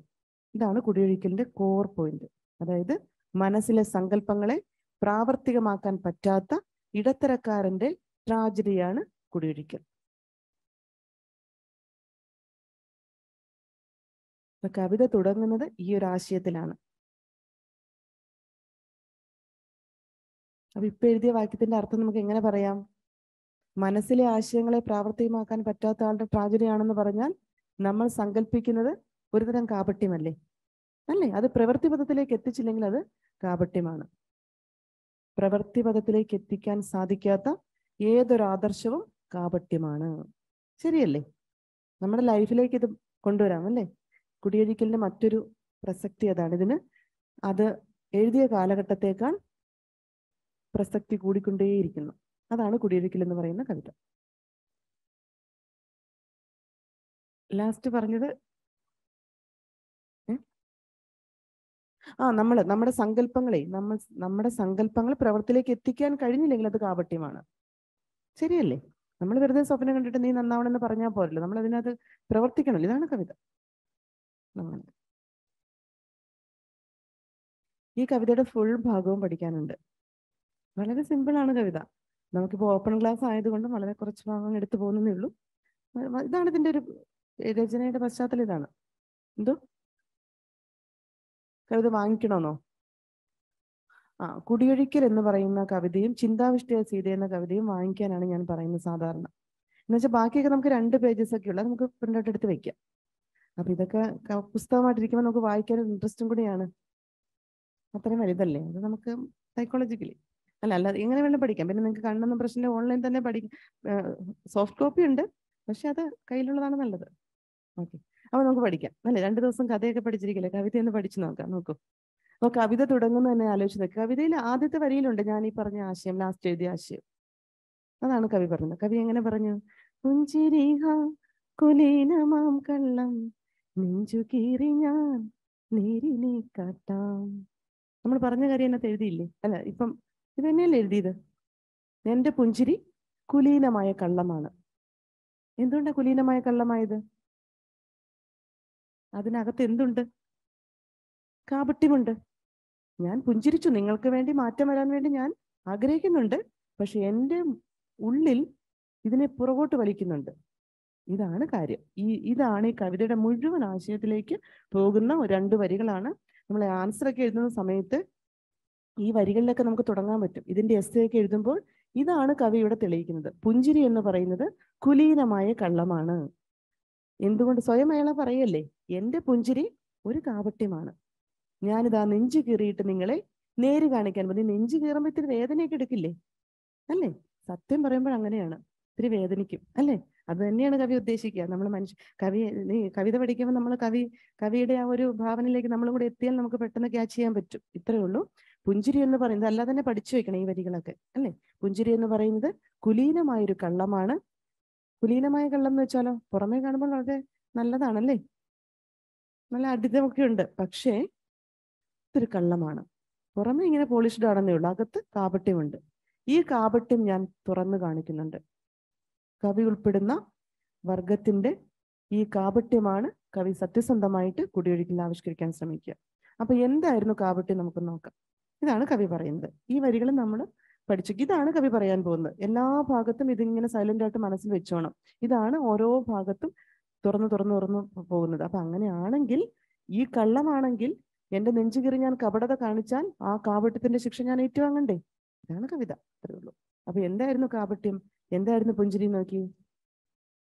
അന്തിയുണ്ടു പഴങ്ങ തന്മാംസം മന്ദമന്ദം നുണഞ്ഞതിന് ശേഷം നാലും കൂട്ടി മുറുക്കി ഇമ്പത്തിൻ മേളം കൂട്ടി ഞാൻ മേടയിൽ വാഴേ വാസരത്തൊഴിലാളികൾ വന്നു വാതിലിൽ ദൃഢം മുട്ടിയെന്നാലും മെത്ത കൈവിടാതെ ഹൃദയത്തിൽ നിദ്ര ചെയ്തൊരാ കാവ്യസങ്കല്പം നൂറരി മുല്ലകളൊത്തു മൂരി നീർന്നിണി ആവേശമോടെ പക്കിലോ മനപ്പാണ്ടിലും രാവിൻ നൽക്കരിൻ കുതിരപ്പുറത്തേറി പൂനിലാപ്പുഴ നീന്തിയാകാശ സാനുവിൽ കുതിത്തി പൊരി ചിന്തി ഊരി വീണൊരു നാടത്തിനൊപ്പം ദൂരെ അമ്പിളി തെല്ലിനെ തല്ലി ദേവകിന്നര യക്ഷസംഗീത കാവു പോലും കടന്നവസാനം വിദ്യുതേന്ദ്ര ധനുസ്സുകൾ ചൂഴും സത്യസൗന്ദര്യ ഗോപുരം പോകെ. നിങ്ങളും പോയോ? ഗോപുരത്തിലെത്തിയോ? ഇതൊരു യാത്ര, അതുകൊണ്ട് എനിക്ക് നിർത്താൻ പറ്റാതിരുന്നത്. ഇതിങ്ങനെ യാത്രയാണ്, വളരെ സുന്ദരമായൊരു യാത്ര അല്ലേ? വളരെ സുന്ദരമാണ്. അതൊന്നും അർത്ഥം ശ്രദ്ധിച്ചാൽ ഭയങ്കര സുന്ദരമാണ്. ഇങ്ങനെ പോകാൻ വളരെ സന്തോഷമാണ് നമുക്ക് എല്ലാവർക്കും. എങ്ങനെയാ പോയത് നോക്കൂ. അന്തിയുണ്ടു, സന്ധ്യാസമയത്ത് ഭക്ഷണമൊക്കെ കഴിച്ചിട്ട് നാലും കൂട്ടി ഇത് മനസ്സിൽ കാണണം കേട്ടോ. പഴങ്ങളല്ല കഴിച്ചു, പഴങ്ങളുടെ മാംസം. അവിടെ തന്നെയുണ്ട് സുഖലോലുപതയുടെ ഒരു സൂചന അല്ലെ. പഴങ്ങളുടെ മാംസമാണ് കഴിക്കുന്നത്. ഇനി മന്ദം നുണഞ്ഞതിന് ശേഷം അവിടെയും ഉണ്ട് പ്രത്യേകത. എന്താണ്? ആ സുഖലോലുപത ഇങ്ങനെ കവി പ്രകടിപ്പിക്കുകയാണ്. കണ്ടോ, വാക്കുകളിലൂടെ കവി ഒരു ജീവിതം ഇങ്ങനെ വരച്ചിടുകയാണ്. സുഖലോലുപമായൊരു ജീവിതം, ഭൗതികമായിട്ട് എല്ലാ സൗകര്യങ്ങളും അനുഭവിക്കുന്ന ഒരു ഉപരിവർഗ ജീവിതത്തിന്റെ സുഖലോലുപത്വമോടെ ഈ 2 വരിയിൽ തന്നെ ഉണ്ടല്ലേ. ഈ പഴങ്ങളുടെ മാംസം കഴിച്ച് മന്ദം ഞാൻ നുണഞ്ഞിറക്കി ആസ്വദിച്ച് കഴിക്കാം, കാരണം വിശപ്പില്ലല്ലോ അല്ലേ. അങ്ങനെ ആ സമയത്ത് എന്നിട്ട് അതിനുശേഷം എന്ത് ചെയ്തു? നാലും കൂട്ടി മുറുക്കി. എന്നിട്ടൊരു ഇമ്പത്തിൽ അല്ലെ, ആ ഒരു ഇമ്പത്തിൽ തന്നെ ഉണ്ട് ഒരു സൗന്ദര്യം. എന്താണ്? വളരെ സന്തോഷമായിട്ട് ഞാനിങ്ങനെ എൻ്റെ മേടയിൽ വാഴുന്ന സമയത്ത് നോക്കൂ, എൻ്റെ മേടയിൽ ഞാൻ മേടയിൽ വാഴും. എന്താ മേടയാണ്? മേട എന്ന് വെച്ചാൽ നമുക്കറിയാം ഈ പദങ്ങൾക്കൊക്കെ ഭയങ്കരമായ അർത്ഥവ്യാപ്തി ഉണ്ടല്ലേ. ഇപ്പൊ കുടിലും മേടയും തമ്മിൽ വ്യത്യാസമില്ലേ? പാവപ്പെട്ടവരും കുടിലാണല്ലേ. ഇത് മേടയാണ്. നമുക്ക് ഒരുപാട് പദങ്ങൾ അങ്ങനെ ഉണ്ട്, അതൊക്കെ കവിതയിൽ കടന്നു വരുന്നുണ്ട്. നമ്മുടെ ഈ സാമൂഹ്യമായിട്ട് നമ്മുടെ ക്ലാസ്സസ് അനുസരിച്ച് നമ്മുടെ ഭാഷയും അങ്ങനെ ആയിപ്പോയി. എല്ലാ തരത്തിലും ഉണ്ട്, ഭാഷയ്ക്കുമുണ്ട് വിവേചനം അല്ലേ. ഇവിടെ മേട എന്ന് പറയുന്ന വീടെന്നുള്ള അർത്ഥമാണെങ്കിലും അത് മണിമാളികയാണെന്ന് നമുക്കറിയാം, കുടിലല്ലെന്ന് നമുക്ക് മനസ്സിലാകും. അങ്ങനെ വാഴുന്ന സമയത്ത് ഈ വാസര തൊഴിലാളികളുണ്ടല്ലോ, വാസര തൊഴിലാളി ദിവസക്കൂലിക്ക് ആളുകൾ ജോലി ചെയ്യുന്നുണ്ട്. അവര് വന്നിട്ട് വാതിൽ കട്ടിയായിട്ട് മുട്ടും. എന്തിനാണ്? ദൃഢമായിട്ട് മുട്ടും. അതൊന്നും ഞാൻ കേൾക്കില്ല. കണ്ടോ, എന്റെ സുഖത്തിൽ ഞാൻ ലയിച്ചിരിക്കുകയാണ്. ഇതൊക്കെ എനിക്ക് അസ്വസ്ഥതയാണ്. ഈ ആളുകൾ വന്നിട്ട് വാതിൽ മുട്ടുന്ന എന്തിനാണ്? കൂലിക്ക് വേണ്ടിയിട്ട് അല്ല. അതെന്തുമായിട്ട് അത് ഞാൻ ശ്രദ്ധിക്കാറില്ല, അതാ പറഞ്ഞത്.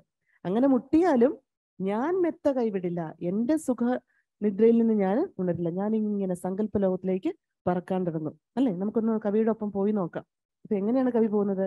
മെത്ത കൈവിടാതെൻ ഹൃദയത്തിൽ നിദ്ര ചെയ്തൊരാ കാവ്യ സങ്കല്പം. കാവ്യം എന്ന് വെച്ചാൽ കവിത. എന്റെ കവിത ഈ വാസര തൊഴിലാളിയുടെ മുട്ടൊന്നും കേൾക്കാറില്ല. ഇത് ഏത് കവിതയെ കുറിച്ചാണ് പറയുന്നത്? കാൽപ്പനിക കവിത. ഈ സങ്കല്പ കവിത ഇങ്ങനെയാണ്. ആളുകൾ മുട്ടുന്ന അവർക്ക് പട്ടിണി മാറ്റാനൊക്കെ. അതൊന്നും എനിക്ക് മൈൻഡ് ചെയ്യേണ്ട കാര്യമില്ലല്ലോ. ഞാൻ എന്ത് ചെയ്യും? ഞാൻ എൻ്റെ സങ്കല്പത്തിലൂടെ ഇങ്ങനെ സഞ്ചരിക്കാൻ തുടങ്ങും. നോക്കി, 100 അരിമുല്ലകളൊത്ത്. അതൊക്കെ സങ്കല്പത്തിലല്ലേ നമുക്ക് പറ്റൂ, അല്ലേ? അങ്ങനെ 100 അരിമുല്ലകളോടൊപ്പം രാത്രിയിലാണല്ലോ മുല്ലപ്പൂക്കൾ വിടരുന്നത്. ഈ മുല്ലപ്പൂവിനോടൊപ്പം പറക്കുക എന്നൊക്കെ തോന്നുന്ന ഒരു മായിക ലോകത്ത് മാത്രം നമുക്ക് പറ്റൂ. പക്ഷെ ഇതൊക്കെ സുന്ദരമാണ്, അല്ലേ? ഇത് ഭയങ്കര സുന്ദരമാണ് ഈ ലോകമൊക്കെ. നമ്മൾ സ്വപ്നം കണ്ടിരിക്കുമ്പോൾ നല്ല സുഖമാണ്.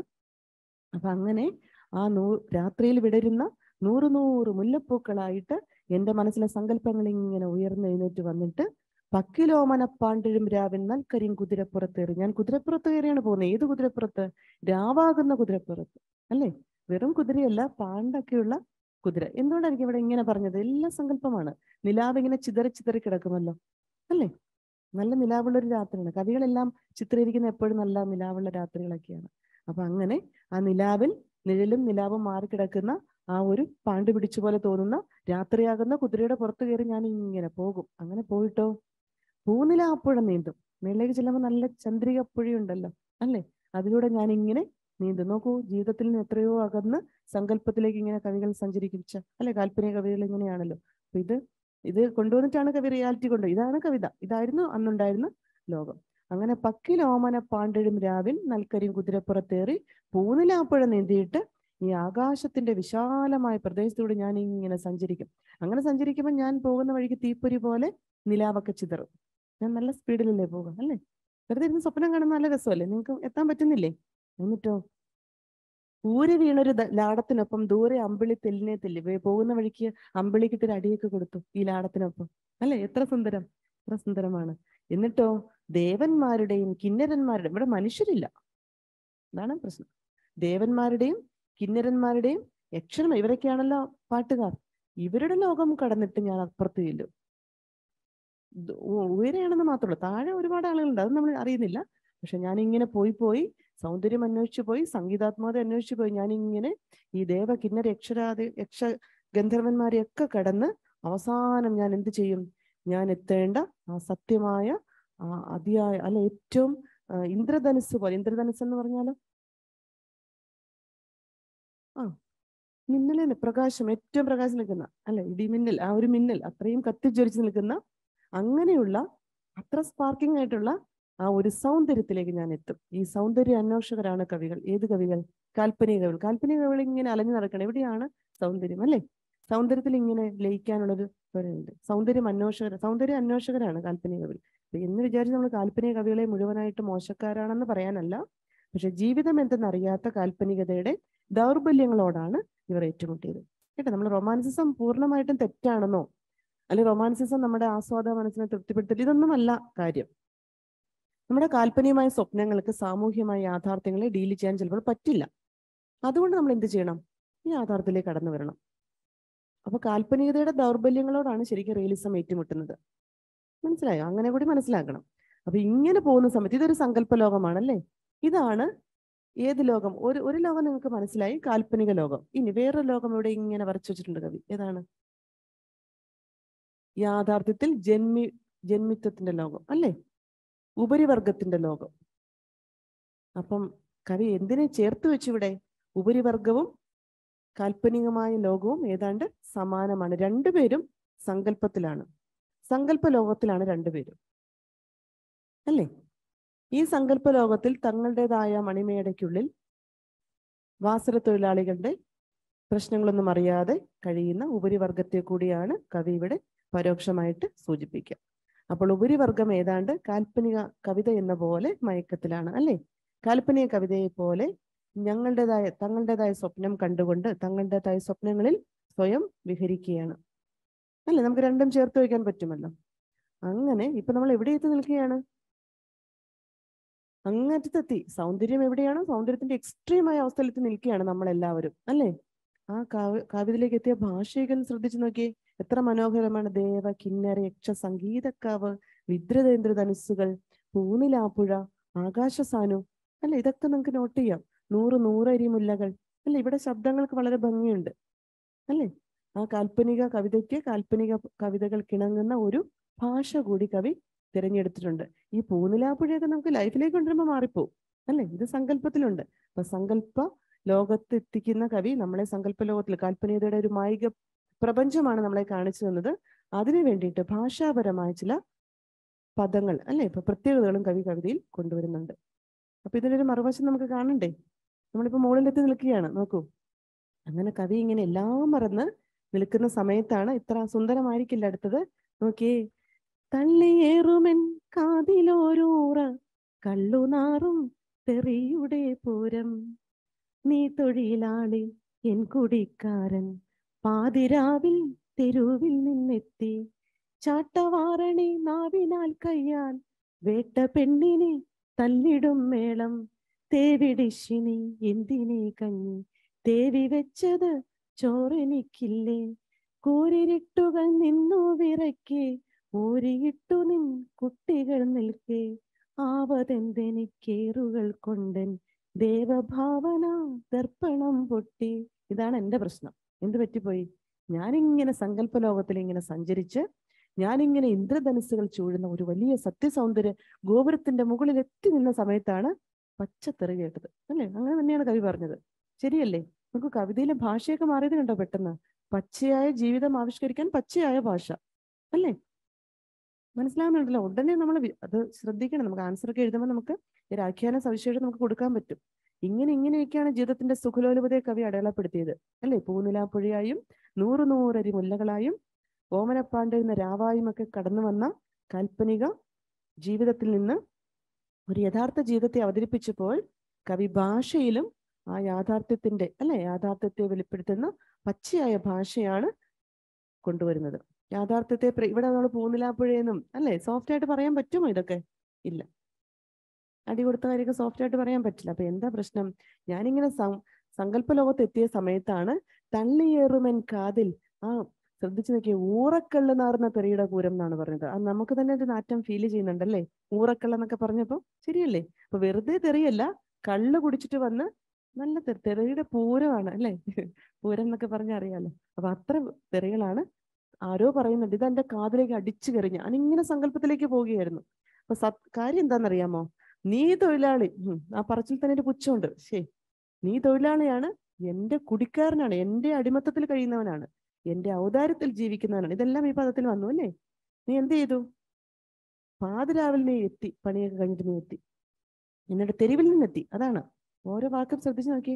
പാതിരാവിൽ നീ തെരുവിൽ നിന്നെത്തി. നിനക്ക് വേറെ തൊഴിലൊന്നുമില്ലല്ലോ, നീ ഇങ്ങനെ അലഞ്ഞു തിരിഞ്ഞ് നടക്കുകയല്ലേ അല്ലേ?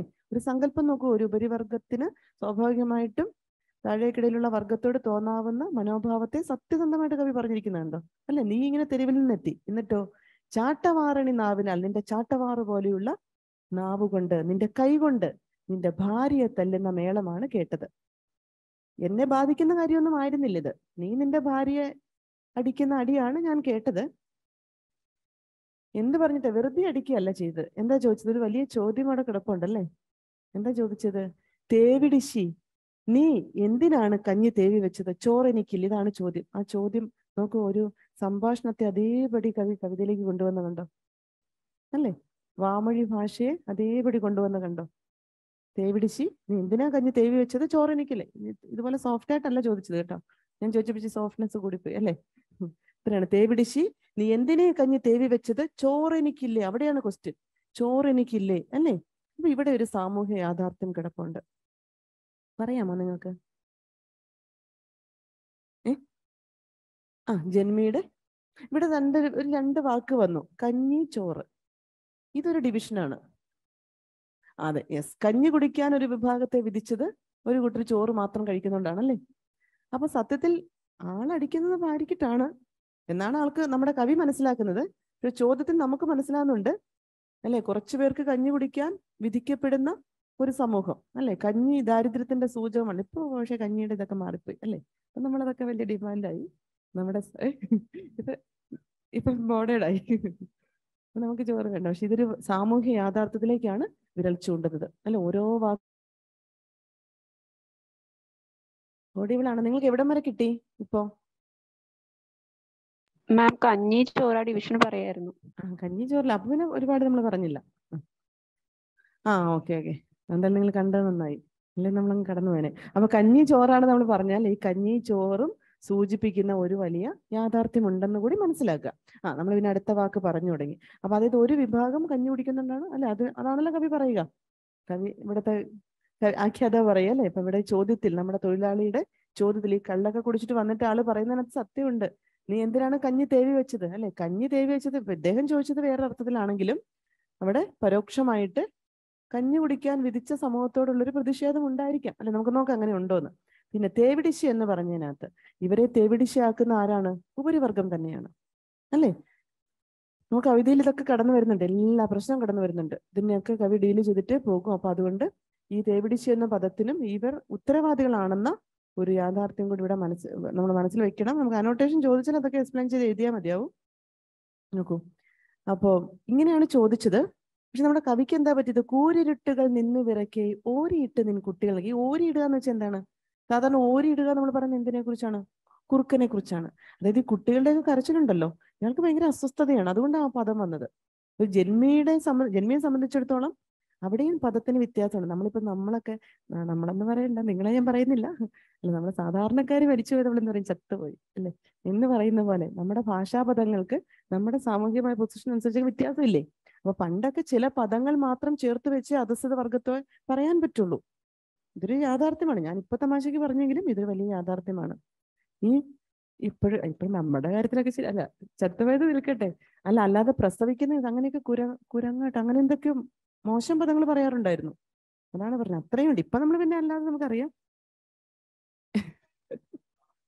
രാജാവൊക്കെ വരിച്ചല്ലേ. ശരിയാ. അതെ, വിലയം പ്രാപിച്ചു, സ്വർഗസ്ഥരായി അല്ലെ എന്നൊക്കെ പറയും. നമ്മളൊക്കെ പറഞ്ഞ ഒഴിഞ്ഞു ശല്യം അങ്ങനെ പറയാം. അപ്പൊ ഇതൊക്കെ നമ്മൾ ഇതൊക്കെ പറഞ്ഞു പോകുമ്പോൾ ഇത് മനസ്സിൽ വെക്കുക.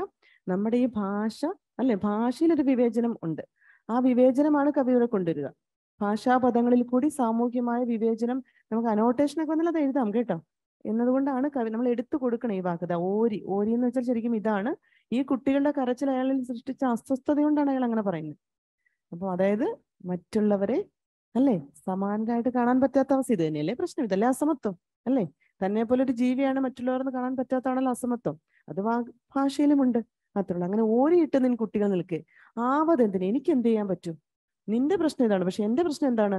എന്റെ ദേവഭാവനാ ദർപ്പണം പൊട്ടിപ്പോയി. ഇതാണ് എന്റെ പ്രശ്നം. ഞാനിങ്ങനെ കണ്ണാടിക്കൂട്ടിൽ ഇരുന്നുകൊണ്ട്, ആ കണ്ണാടിക്ക് വളരെ പ്രാധാന്യമുണ്ട്. കണ്ണാടിയുടെ കാര്യം എന്താണ്? കണ്ണാടിയുടെ പ്രത്യേകത നമ്മളെ കാണാൻ പറ്റും, പക്ഷെ ഞാനിങ്ങനെ എന്നെ കണ്ട് ഞാനങ്ങ് പോകുകയായിരുന്നു. ആ ദേവലോകം വരെ എത്തി എന്റെ ഭാവനാ ദർപ്പണം ഉണ്ടല്ലോ, അത് പൊട്ടിപ്പോയി അല്ലേ. ഇത് വേറൊരു കാര്യത്തിലേക്കാണ് വരുന്നത്. ഈ ഭാവനാ ദർപ്പണം പൊട്ടുക എന്ന് പറഞ്ഞാൽ എന്താണ്? കണ്ണാടി പൊട്ടിയാൽ അപ്പുറം കാണാം നമുക്ക്, അതിന്റെ വിടവിലൂടെ മറ്റൊരു ജീവിതം കാണാം. ശരിയല്ലേ? അപ്പൊ ഈ സങ്കല്പ ഗോപുരം നീ തകർത്തു.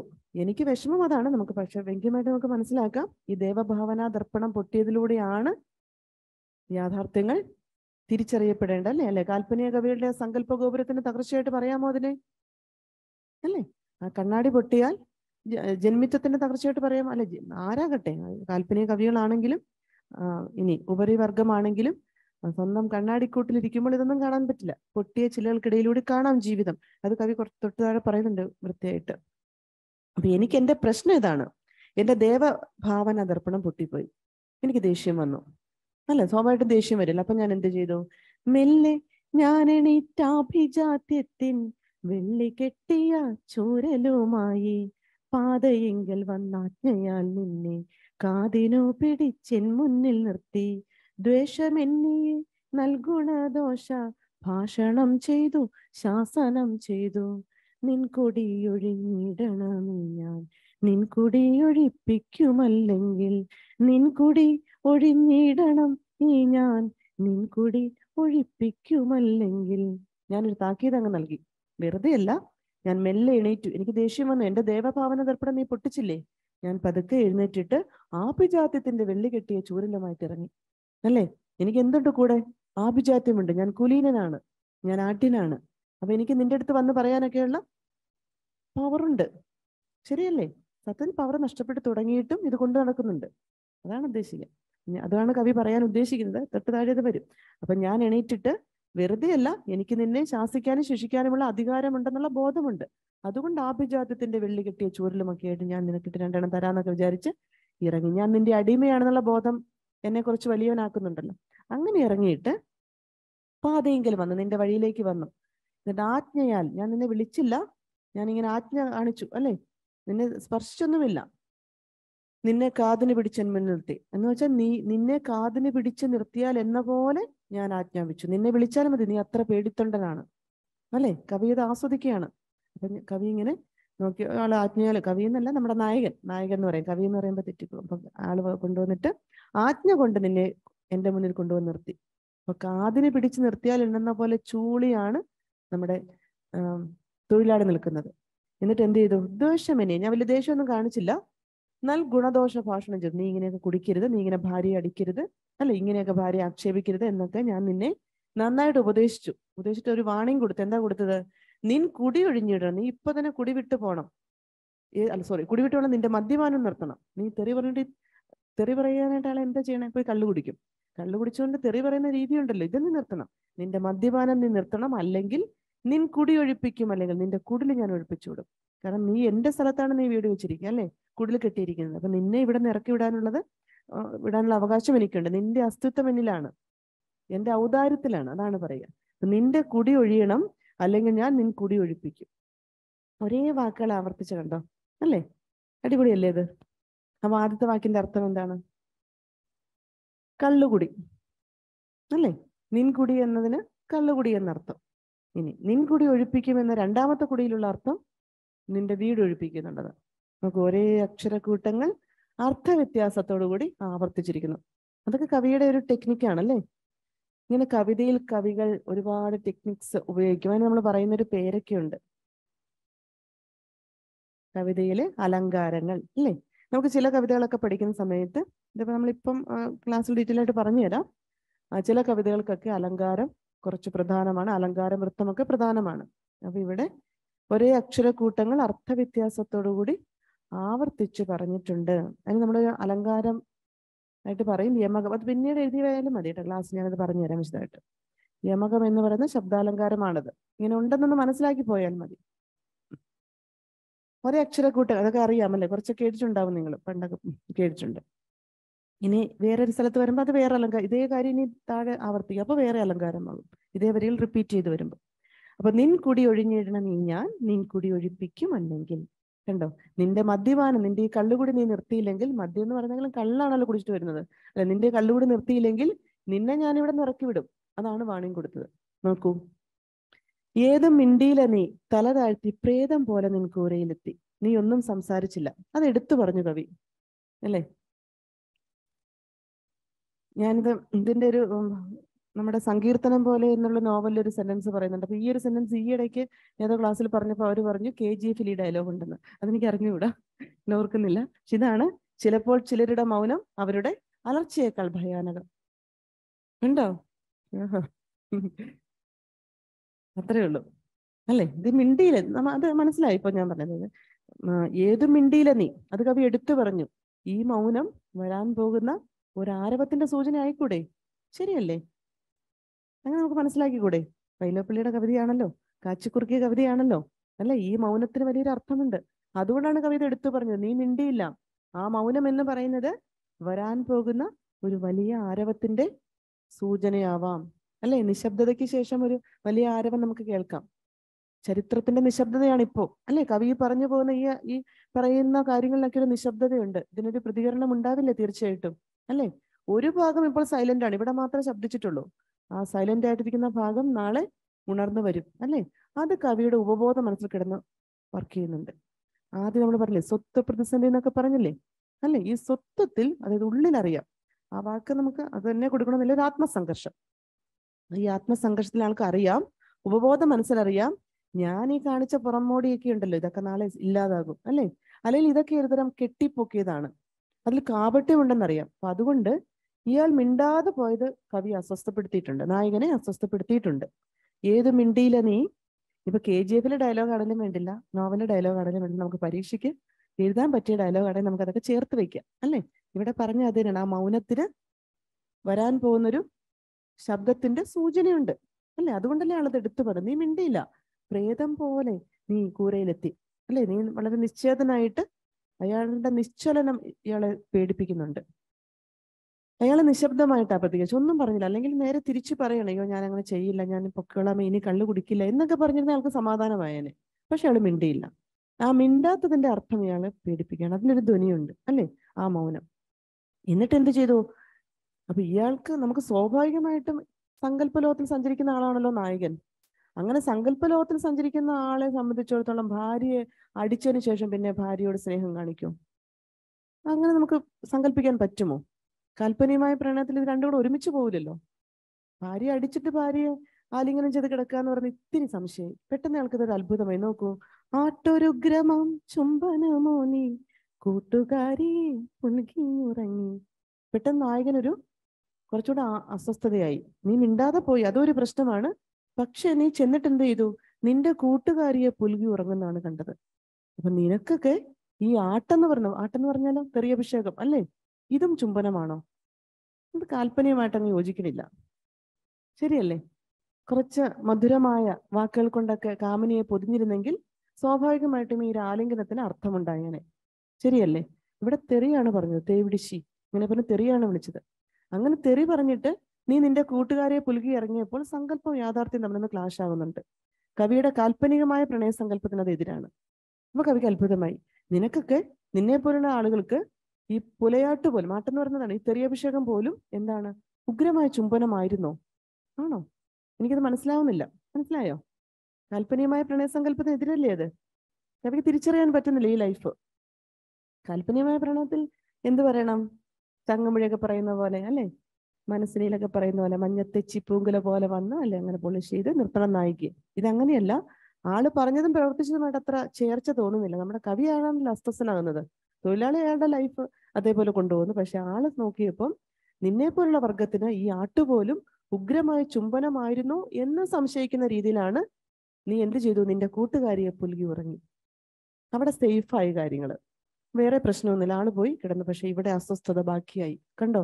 ഇവിടെ മുതൽ തുടങ്ങുന്ന അസ്വസ്ഥത ഇങ്ങനെ വലുതായി കവിതയിൽ ഇങ്ങനെ വികസിച്ച് വരുന്നത് നമുക്ക് കാണാം. ഇവിടെ തന്റെ സങ്കല്പത്തിന് വിരുദ്ധമായിട്ടുള്ള കാര്യങ്ങളാണ് ഇവിടെ കണ്ടത്. തന്റെ സങ്കല്പ ഗോപുരമാണ് തകർന്നത്. അവിടെ ജീവിതം പച്ചയായിട്ട് പോകുന്നുണ്ട്. ആ ജീവിതത്തിൽ പ്രശ്നങ്ങളുണ്ട്. കാൽപ്പനികമായിട്ടുള്ള ഒരു സങ്കല്പ ലോകത്തിലല്ല ജീവിതം. അവിടെ തെറി പറഞ്ഞാലും അവിടെ ഭാര്യ ഭർത്താക്കന്മാരാണ്, സ്നേഹമുണ്ട്, എല്ലാം കവിക്ക് മനസ്സിലായി. പക്ഷെ കവിയുടെ സങ്കല്പ ലോകത്തിൽ ഈ പ്രണയമല്ല. അപ്പൊ അതുകൊണ്ട് ആൾക്ക് അസ്വസ്ഥനായി. അയാൾ പോയി കിടന്നുറങ്ങി, തൊഴിലാളി പോയി കിടന്നുറങ്ങി. പക്ഷെ കവിക്ക് എന്താ പറ്റിയത്? എൻകിനാവിന്റെ പൊട്ടിയ ചില്ലുകൾ വെണ്ണിലാവതിൽ കണ്ടു ഞാൻ നിൽക്കേ, കന്നി മഞ്ഞു നീരൂറിയ മഞ്ഞും പഞ്ഞമുറ്റ നിൻ കൂരയും നീയും എന്നെ മൂകമായി ശാസിച്ചു പേർത്തും നന്നു നീ വൻതറവാടി, നിൻകുടിയൊഴിഞ്ഞിടണം ഞങ്ങൾ, നിൻകുടിയൊഴിപ്പിക്കുമല്ലെങ്കിൽ. കണ്ടോ? ഇതാണ് കവിയുടെ തിരിച്ചറിവ്. കുടിയൊഴിക്കൽ എന്ന് പറയുന്ന കവിതയിലെ കവിയും കവിതയും കൂടി രാവിലെ ഇങ്ങനെ മാറിപ്പോകുന്നു. കുടിയൊഴിക്കൽ എന്ന് കവി തന്നെയാണല്ലോ കവിത അല്ലെ, അതുകൊണ്ടായിരിക്കും മാറിപ്പോകുന്നത്. അപ്പൊ അങ്ങനെ കുടിയൊഴിക്കൽ എന്ന് പറയുന്ന കവിതയിലെ ദ്വന്ദ്വ വ്യക്തിത്വത്തിലാണ് നമ്മൾ പോവുക. ഇവിടെ ജന്മിയാണ് നമ്മൾ കണ്ടത് അല്ലേ? പക്ഷെ പിന്നീട് അയാൾ സ്വയം ചിന്തിക്കാൻ തുടങ്ങി. സ്വയം ചിന്തയിൽ അയാളുടെ യഥാർത്ഥ വ്യക്തിത്വമുണ്ട്. മനസ്സിലായോ? മനസ്സിന്റെ ചിന്തയിൽ അയാൾക്ക് ഉള്ളിൽ അറിയാലോ ഇതൊക്കെ പ്രശ്നമാണെന്നൊക്കെ. അപ്പൊ നോക്കൂ, അയാൾ ആ പൊട്ടിയ ചില്ലുകളുടെ ഇടയിലൂടെ കണ്ടു. കിനാവിന്റെ പൊട്ടിയ ചില്ല്, ഈ സങ്കല്പഗോപുരം പൊട്ടിയാലേ കാണാൻ പറ്റൂ, അപ്പുറമുള്ള ജീവിതം കാണാൻ പറ്റൂ. അങ്ങനെ കണ്ട ജീവിതം എന്തായിരുന്നു? കന്നി മഞ്ഞു നീരൂറിയ മണ്ണും പഞ്ഞമുറ്റ നിൻ കൂരയും നീയും. ഇതെല്ലാം ചോദ്യങ്ങളാണ്. ഏത് ചോദ്യങ്ങളാണ്? സമൂഹത്തിന്റെ യാഥാർത്ഥ്യങ്ങൾ അല്ലേ? തങ്ങൾക്ക് നേരെയുള്ള ചോദ്യങ്ങളാണ്. കന്നി മഞ്ഞു നീരൂറിയ മണ്ണും. ഇങ്ങനെ ഒരിക്കലും ഈ ചതുപ്പ് നിലങ്ങളില്ലേ, കുടിയാൻ ഒക്കെ കഴിയുന്ന അങ്ങനെയാണല്ലോ, പാടപരമ്പത്തൊക്കെ ആയിരിക്കുമല്ലോ അല്ലേ? ഈ കന്നി മണ്ണിങ്ങനെ നീരൂറി കിടക്കുന്ന ഈറനായിട്ടുള്ള മണ്ണും, അത്ര ഡ്രൈ ഒന്നുമല്ല, സുഖമല്ല ജീവിക്കാൻ. അവിടെ വീട് വയ്ക്കാൻ ഉചിതമായ സ്ഥലമൊന്നുമല്ല, ചതുപ്പിലാണ്. പഞ്ഞമുറ്റ നിൻ കൂരയും, ഒരിക്കലും പട്ടിണി അവസാനിക്കാത്ത നിന്റെ കൂരയും. കണ്ടോ? കൂര, നിന്റെ ആ ചെറ്റക്കുടിൽ, അത് നീയും. നീ തന്നെ ഒരു ചോദ്യമാണ് എനിക്ക് അല്ലേ? ഇതെല്ലാം എനിക്ക് കാണാൻ പറ്റുന്നു. ഇതിലൂടെ കണ്ടു, എന്റെ പൊട്ടിയ ചില്ലകൾക്കിടയിലൂടെ ഞാൻ കണ്ടു. കണ്ണാടി ചില്ല പൊട്ടിയപ്പോൾ എനിക്ക് കാണാൻ പറ്റി. എന്ത് കാണാൻ പറ്റി? അവിടെയാണ് റിയാലിറ്റി കാണാൻ പറ്റൂ. ഈ കണ്ണാടിക്കൂട്ടിൽ കഴിയുകയാണല്ലോ കാൽപ്പനിക കവികൾ, അല്ലെ? അത് പൊട്ടിയപ്പോഴാണ് എന്ത് കാണാൻ പറ്റിയത്? ജീവിതം കാണാൻ പറ്റി. അപ്പൊ ഈ തെറി എന്ന് പറയുന്നത് എന്തായിരിക്കും? ഇപ്പൊ നിങ്ങൾക്ക് എന്ത് മനസ്സിലായി? എന്തായിരുന്നു ഈ തെറി? മനുഷ്യരാണ്. ഒന്നുകൂടി, പ്രതിഷേധം. കറക്റ്റാണ്. അതായത് സമൂഹത്തിൽ ഉണർന്നു വന്ന പരിവർത്തനത്തിന്റെ മുഴക്കമാണ് ഇവിടെ തെറിയായിട്ട് വന്നത്, അല്ലേ? അതാണ് കാൽപ്പനികമായ വ്യാമോഹങ്ങളിൽ കഴിയുന്ന ജന്മിത്വത്തെ അസ്വസ്ഥരാക്കിയത്. കുമാരനാശൻ പറയുന്നുണ്ട്, കാലിനടിയിലും അസ്വസ്ഥതയുടെ കോലാഹലങ്ങൾ മുഴങ്ങുന്നു. മദ്വചനങ്ങൾക്ക് മാർദ്ദവമില്ലെങ്കിൽ ഉദ്ദേശശുദ്ധിയാൽ മാപ്പ് നൽകി. അതായത് ഇതെല്ലാം റഫാണ്, നിങ്ങൾക്കിത് ആദ്യം പിടിക്കില്ല, അല്ലേ? മാർദ്ദവമില്ലാത്ത ഇന്ന് സോഫ്റ്റ് അല്ലല്ലോ ഇതൊന്നും. അതൊക്കെ നിങ്ങൾക്ക് ചിലപ്പോൾ പരിക്കനായിട്ട് തോന്നിയേക്കാം, അസ്വസ്ഥപ്പെടുത്തിയേക്കാം. പക്ഷേ ഇതൊക്കെ നല്ലതിന് വേണ്ടിയിട്ടാണ്. ആ പ്രതിഷേധമാണ് കവി ഇവിടെ ഈ തൊഴിലാളിയുടെ വാക്കുകളിലൂടെ പറയുന്നത്. അപ്പൊ തൊഴിലാളി എന്ന് പറയുന്നത് സമൂഹത്തിന്റെ മാറ്റമാണ്. അങ്ങനെയാണെങ്കിൽ മയക്കത്തിൽ കഴിയുന്ന ഉപരിവർഗത്തെ ഉണർത്തിക്കൊണ്ടുള്ള ഈ സമൂഹത്തിന്റെ പരിവർത്തനത്തിൽ സ്വയം തിരിച്ചറിയുന്ന ആ ഒരു വ്യക്തിയാണ് നമ്മളിവിടെ കാണുക. എന്താണ്? നീ ഇവിടെ നമ്മൾ തിരിച്ചറിയാൻ തുടങ്ങുമ്പോൾ മനസ്സിലാകും, നിനക്ക് എന്നും എന്താണ്? ഈ ചതുപ്പ് നിലങ്ങളാണ്. എന്നും നിനക്ക് പട്ടിണിയാണ്. നീ എന്നും ഒരു ചോദ്യചിഹ്നമാണ്. നീ തെരുവിലാണ്. അപ്പൊ അങ്ങനെയുള്ള നിന്റെ കൂരയും ഇതൊക്കെ എന്നെ മൂകമായി ശാസിച്ചു വീർത്തും. എന്റെ ഉള്ളിൽ തന്നെ ഒരു സംഘർഷം സൃഷ്ടിച്ചു, എന്നെ ശാസിച്ചു. നീ നല്ല തറവാടിയാണത്രേ. ഇതാണോ തറവാടിത്തം? അല്ലേ? അതായത് ഈ ഒരു അനീതി സമൂഹത്തിൽ ഉണ്ടെങ്കിൽ അതിന് കാരണക്കാരൻ ഞാൻ കൂടിയാണെങ്കിൽ എന്റെ തറവാടിത്തം എന്ന് പറയുന്നത് കാപട്യമാണ്. മനസ്സിലായോ? ആദ്യം നമ്മൾ പറഞ്ഞില്ലേ, കുലീനമായ കള്ളം എന്ന് പറഞ്ഞില്ലേ, അല്ലേ? നീ നിന്റെ പുറംമൂടി മാത്രമേ, നീ ഉള്ളിൽ മോശമാണ്. നീ വലിയ അത് പറയാം അത്ര എത്തില്ല. പറയാം ഇത് ഇവിടെ വരെ എത്തിയുള്ളൂ. നന്നു നീ വൻ തറവാടി, നീ കൊള്ളാം. കാരണം നീ ആഭിജാത്യത്തിന്റെ വെള്ളി കെട്ടിയ ചൂരലുമൊക്കെ ആയിട്ടല്ലേ വന്നത്. കവിയിലെ തന്നെ ആത്മസംഘർഷമാണ്, കവിയിലെ ദ്വന്ദ്വ വ്യക്തിത്വമാണ്. കവി സ്വയം തിരിച്ചറിവാണ്. ആ സ്വയം തിരിച്ചറിവിലാണ് നമ്മൾ കവി വ്യക്തിത്വം കാണുന്നത്. അപ്പൊ എന്താ പറഞ്ഞത്? നിൻ കുടിയൊഴിഞ്ഞിടണം ഞങ്ങൾ. ഇവിടെ ഞാൻ മാറി, ഞങ്ങളായി, ഗ്രൂപ്പ് വന്നു. ആദ്യം നമ്മൾ പറഞ്ഞപ്പോ ഞാനാണ്. നിൻ കുടി ഒഴിപ്പിക്കും. അല്ലെങ്കിൽ കുടിയൊഴിക്കലിന്റെ 1-ാം ഖണ്ഡത്തിലെ അവസാന ഭാഗം വരുന്ന ഈ ആവർത്തിച്ചു വരുന്ന വരികളിൽ ആദ്യം പറഞ്ഞത് ജന്മിത്വമാണ്, ജന്മിത്വത്തിന്റെ അധികാരമാണ്. രണ്ടാമത് പറഞ്ഞത് ഇവിടുത്തെ നിൻകുടി എന്ന് പറയുന്നത് നീയും നിന്റെ വർഗവും മദ്യലഹരിയിൽ എന്നതുപോലെ മയക്കത്തിലാണ്. ആ മയക്കത്തിൽ നിന്ന് ഉണർന്നില്ലെങ്കിൽ, അല്ലേ, നിന്റെ തറവാട് തോണ്ടും. അത്രേ ഉള്ളൂ. അച്ഛക്ക് പറഞ്ഞാൽ അത്രേ ഉള്ളൂ. ഇത് അവസാനം തോണ്ടി. ഇതാണ് കവിത. നീയും നിന്റെ വർഗവും മദ്യലഹരിയിൽ എന്നതുപോലെ മയക്കത്തിലാണ്, ഉറക്കത്തിലാണ്. അത് മാറിയില്ലെങ്കിൽ ഞങ്ങൾ എന്ത് ചെയ്യും? നിന്റെ തറവാട് മുടിക്കും. അപ്പൊ ഇതാണ് നമ്മൾ ഈ പറയുന്ന രക്തരൂക്ഷിത വിപ്ലവത്തിലേക്ക് പിന്നെ എത്തുന്നത്. അനിവാര്യമാണ് ഈ വിധി. അതാണ് കവി പറയാൻ ഉദ്ദേശിക്കുന്നത്. ഇപ്പൊ വിപ്ലവം നമുക്ക് രക്തരഹിതമാകണമെന്നുള്ളത് വിപ്ലവത്തെക്കുറിച്ചുള്ള മനോഹരമായൊരു സങ്കല്പമാണ്. പക്ഷെ അതിൽ സാധിച്ചില്ലെങ്കിൽ, അല്ലെ, അനീതി ചോദ്യം ചെയ്യണമെങ്കിൽ എത്ര മോശമായ മാർഗമാണെങ്കിലും വിപ്ലവം വന്നേ തീരൂ എന്ന വിപ്ലവത്തിന്റെ അനിവാര്യത കൂടി കവിത മുന്നോട്ട് വയ്ക്കുന്നുണ്ട്. അതുകൊണ്ട് തീരുന്നില്ല കുടിയൊഴിക്കലിന്റെ പ്രസക്തി. പക്ഷെ ഇത് അതിനകത്ത് ഒരു സൈഡാണ്. ഇവിടെ കവി നമുക്ക് മനസ്സിലായില്ല, കവി പറഞ്ഞു നിർത്തിയത് എന്താണ്? ഇത് അനിവാര്യമാണ്, അല്ലേ? നിന്നെ ഈ പഞ്ഞമുറ്റ നിൻ കൂരയായിട്ട് എന്നെ നിർത്തുന്നതും എന്നും പട്ടിണി മാത്രം അവശേഷിപ്പിക്കുന്നതും ചതുപ്പ് നിലങ്ങളിൽ ജീവിക്കാൻ അനുവദിക്കുന്നതും സാമൂഹ്യ വ്യവസ്ഥയിൽ ഉള്ളതാണെങ്കിൽ, അതിന്റെ ഭാഗഭാക്കൾ ഞങ്ങൾ കൂടിയാണെങ്കിൽ നാളെ നമ്മൾ മറുപടി പറഞ്ഞേ പറ്റൂ, അല്ലേ? അപ്പൊ സമൂഹത്തിന്റെ ശബ്ദം അസ്വസ്ഥപ്പെടുത്തും, നമ്മുടെ സങ്കല്പ ഗോപുരമൊക്കെ തകർക്കും. പക്ഷെ എന്നിരുന്നാലും റിയാലിറ്റി എന്ന് പറയുന്നത് ഇതാണ്. നാളെ ഇതിനെ ഫേസ് ചെയ്തേ പറ്റൂ. ഇതാണ് കവിത മുന്നോട്ട് വയ്ക്കുന്നത്. അപ്പൊ 1-ാമത്തെ ഖണ്ഡത്തിന്റെ എക്സ്റ്റൻഷനാണ് പിന്നീട് വരുന്ന ആദ്യ 3-4 ഖണ്ഡങ്ങൾ. പിന്നെ ഇതിനൊരു വേറെ രീതിയിലേക്ക് അത് പരിവർത്തനപ്പെട്ടു പോകും. നമുക്ക് ഒന്നുകൂടി പഠിക്കാൻ സമയമുണ്ടോ എന്ന് നോക്കട്ടെ. ബാക്കി പഠിക്കണോ? നോക്കാം. ബാക്കി അറിയാനൊരു ക്യൂരിയോസിറ്റി ഉണ്ടല്ലേ? ഇല്ലെങ്കിൽ നമുക്ക് നിർത്താം. നാളെ ക്ലാസ്സിലെടുത്താലും മതിയാവും. ഇത്രയും തീരുമോന്നറിയില്ല. ഇത്ര തീരുമ്പോഴത്തേക്കും നമുക്ക് കവിതയോ വേറെ എന്തെങ്കിലും എഴുതിയ ഭാഗത്ത് സംശയം ഉണ്ടോ? അല്ല, പഠിച്ച ഭാഗത്ത് സംശയം എന്തെങ്കിലും ഉണ്ടോ? നിങ്ങൾക്ക് ആ കവിതയുടെ രചനാതന്ത്രമൊക്കെ മനസ്സിലായോ? അല്ലേ? ആഖ്യാനതന്ത്രം ആഖ്യാനതന്ത്രത്തിനാണ് രചനാതന്ത്രം എന്ന് പറഞ്ഞു. ഇവിടെ നമ്മൾ ആദ്യം പറഞ്ഞു, ഇതിനകത്തൊരു ദ്വന്ദ്വ വ്യക്തിത്വമുണ്ട്. മാറ്റം ആഗ്രഹിക്കുന്ന, അല്ലെ, ഇടത്തരക്കാരന്റെ പ്രതിനിധിയായ ഒരു കവിയുണ്ട്. ഇനി ഒരിക്കലും മാറരുതെന്ന് ആഗ്രഹിക്കുന്ന ഒരു ജന്മി മനസ്സുമുണ്ട്. ഈ കവിയിലെ തന്നെ ദ്വന്ദ്വമായ ഭാവത്തിന്റെ സംഘർഷം കവിതയിലുണ്ട്. ഇനി അതുപോലെ തന്നെ മറ്റൊരു സൈഡ് എന്ന് പറയുന്നത്, ഈ ജന്മിത്വ വിരുദ്ധ പ്രക്ഷോഭങ്ങൾ ഒരുപാടുണ്ടായിട്ടും ഇത് കണ്ടില്ല എന്ന് നടിച്ചുകൊണ്ട്, അല്ലേ, ഉറക്കം നടിച്ചു കിടന്നവർ, അങ്ങനെ നമുക്ക് പറയാലോ, ഉറക്കം നടിച്ചു കിടന്നവർ ഉണരേണ്ടതുണ്ടെന്ന അനിവാര്യത കൂടി കവി അതിനകത്ത് ബോധ്യപ്പെടുത്തുന്നുണ്ട്.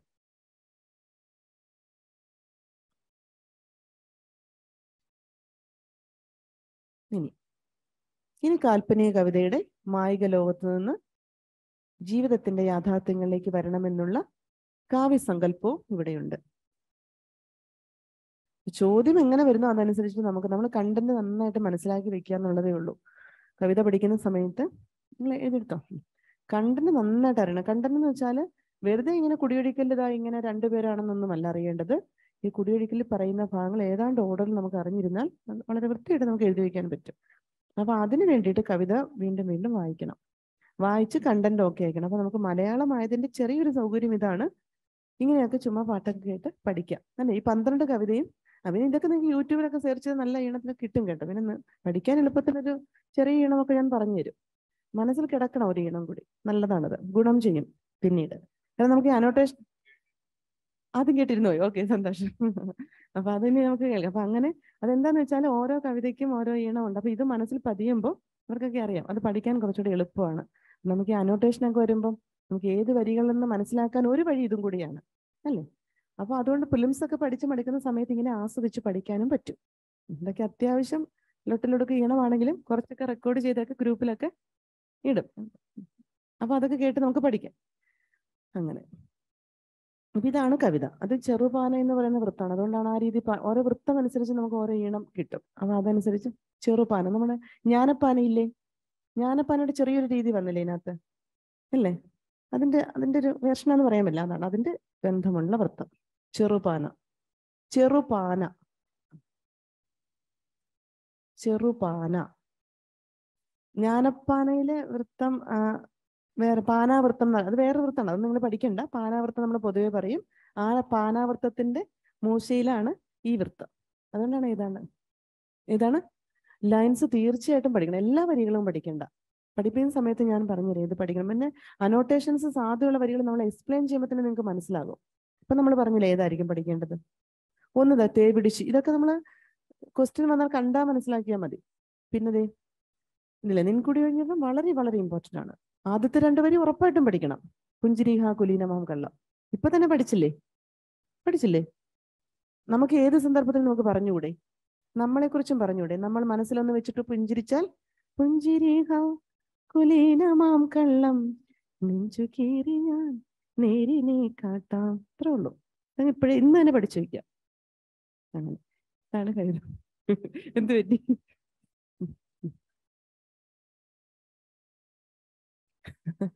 അത് ശരിയാ, നമ്മള് പറഞ്ഞാലോ അവരെന്ത് വിചാരിക്കും, അല്ലേ?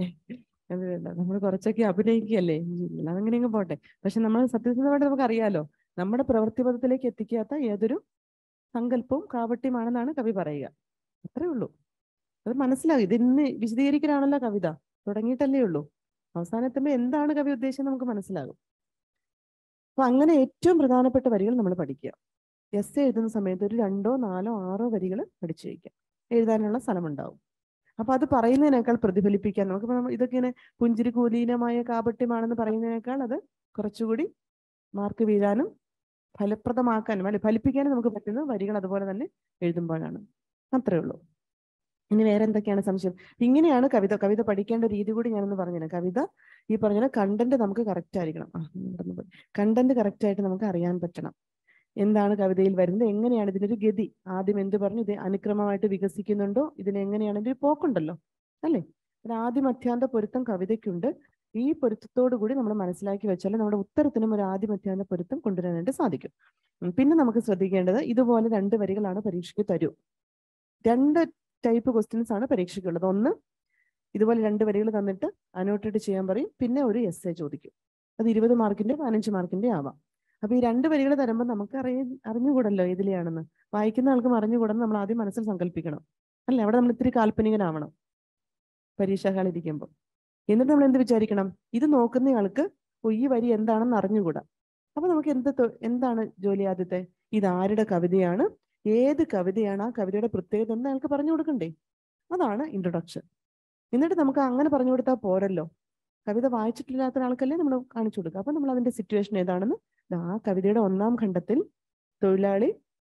തൊഴിലാളിയുടെ അല്ലേ ഭാര്യ അല്ലെ സങ്കല്പ ഗോപുരം തകർത്ത തൊഴിലാളിയോട് ആട്യഭാഷയുമായിട്ട് നമ്മുടെ നായകൻ പറയുന്നതാണ് സന്ദർഭം. എന്നിട്ട് നമ്മളിത് കൊടുക്കണം. ഈ വരി വന്നാൽ ഈ ഞാനാണോ ഞങ്ങളാണോ ശ്രദ്ധിക്കണം. ഞങ്ങളാണെങ്കിൽ ഈ വരികൾ ആവർത്തിക്കുന്നുള്ളത് താഴെ കൊടുത്തേ പറ്റുള്ളൂ. ആദ്യം ഇത് തൊഴിലാളിക്ക് നേരെയുള്ള ആക്ഷേപം. ഉറപ്പായിട്ടും അതെ, നമ്മളിപ്പോ സന്ദർഭം കൊടുത്തല്ലോ, ഇതാണ് സന്ദർഭം. ഇന്ന് നമ്മൾ ആശയം കൊടുക്കും, ഇവിടെ നിൻ കുടിയൊഴിഞ്ഞിടം ഇതാണ് പറയുന്നത്. അതിനുശേഷം നമ്മൾ എക്സ്പ്ലെയിൻ ചെയ്യുമ്പോൾ പറയണം, ഇവിടെ തൊഴിലാളിയോട് പറഞ്ഞ അതേ വാക്യം തന്നെ തിരിച്ച് ഈ ജന്മിക്ക് അനുഭവവേദ്യമാകുന്നുണ്ട്. താനും തൻ്റെ സമൂഹവുമുള്ള മയക്കത്തിൽ നിന്ന് ഉണരാനുള്ള ഒരു പുതിയ ശബ്ദമായിട്ടാണ് അയാളത് തിരിച്ചറിയുന്നത്, അല്ലേ? അങ്ങനെ തൊഴിലാളിയെ ഇതൊരു പ്രതിധ്വനിയായിട്ട് അയാൾക്ക് വരികയല്ലേ, അത് നമ്മൾ അതുപോലെ കൊടുക്കണം. ശ്ലേഷം എന്ന് പറയുന്ന അലങ്കാരം ഉപയോഗിച്ചിട്ടാണ് കവി അത് നിർവഹിച്ചിരിക്കുക. ഒരേ പദത്തിന് 2 അർത്ഥം കൊടുത്തു. അതിന്റെ പേര് ശ്ലേഷം. അത് പിന്നീട് നമുക്ക് പറയാം, കൺഫ്യൂഷൻ ആക്കണ്ട. ഇത് യമകമാണ്, അത് ശബ്ദാലങ്കാരമാണ്, മറ്റേത് അർത്ഥാലങ്കാരമാണ് ഞാൻ ഇപ്പൊ പറഞ്ഞത്. അപ്പൊ ഇത് സെയിം വാക്യങ്ങളല്ലേ, ഇവിടെയുള്ള അർത്ഥമല്ലല്ലോ ഇവിടെയുള്ളത്.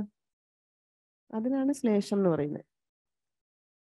ഒരേ പദത്തിന് 2 അർത്ഥം.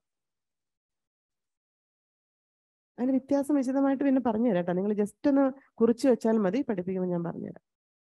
അപ്പൊ അങ്ങനെ ഈ അർത്ഥത്തിലൂടെ ഈ അർത്ഥാലങ്കാരം പറഞ്ഞിട്ട് ഇങ്ങനെ ഒരു അർത്ഥവ്യാപ്തി കൊടുക്കാൻ കവിക്ക് കഴിഞ്ഞിട്ടുണ്ട്. അതായത് താൻ അങ്ങോട്ട് പറഞ്ഞ കാര്യങ്ങൾ പൂർവാധികം ശക്തിയോടെ താനും തൻ്റെ വർഗത്തിനും എതിരെയാണെന്നുള്ള തിരിച്ചറിവ് കവിക്ക് വരുന്നു. യഥാർത്ഥത്തിൽ എന്താണ്? സമൂഹത്തിൽ വരുന്ന പരിവർത്തനമാണ്.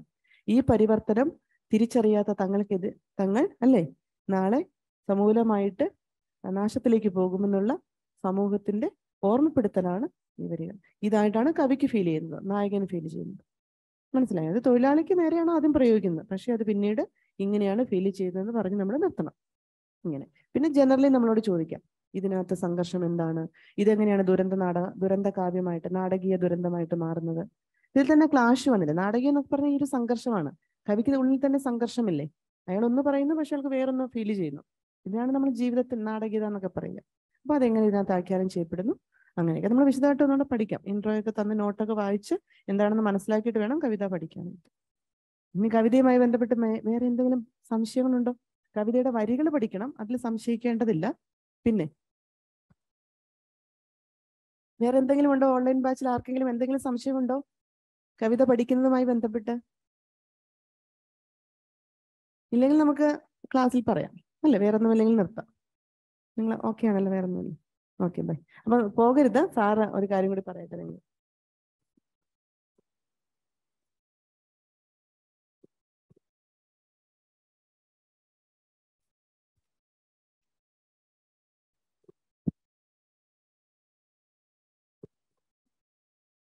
Good morning all. ഓഡിബിൾ ആണോ? കേൾക്കുന്നില്ലേ? ശരി, ഓക്കെ. അപ്പോൾ ഇന്നിപ്പോ കുടിയൊഴിക്കലാണ് പഠിച്ചത് ടീച്ചറിൻ്റെത്. അപ്പോൾ നമ്മൾ റെഗുലർ ക്ലാസ് തുടങ്ങുന്നത് 8-ാം തീയതി മുതൽക്കാണ്. അപ്പോൾ 8-ാം തീയതി മുതൽക്ക് നമ്മൾ സ്റ്റാർട്ട് ചെയ്യുന്ന നോവലാണ്. 3 നോവലുകളായിരിക്കും നമ്മൾ സ്റ്റാർട്ട് ചെയ്യുന്നത്. ഇന്ദുലേഖ, ചെമ്മീൻ, ഖസാക്കിന് ഇതിഹാസ, ആ ഒരു 3 ഓർഡറിലായിരിക്കും നമ്മൾ പോകുന്നത്.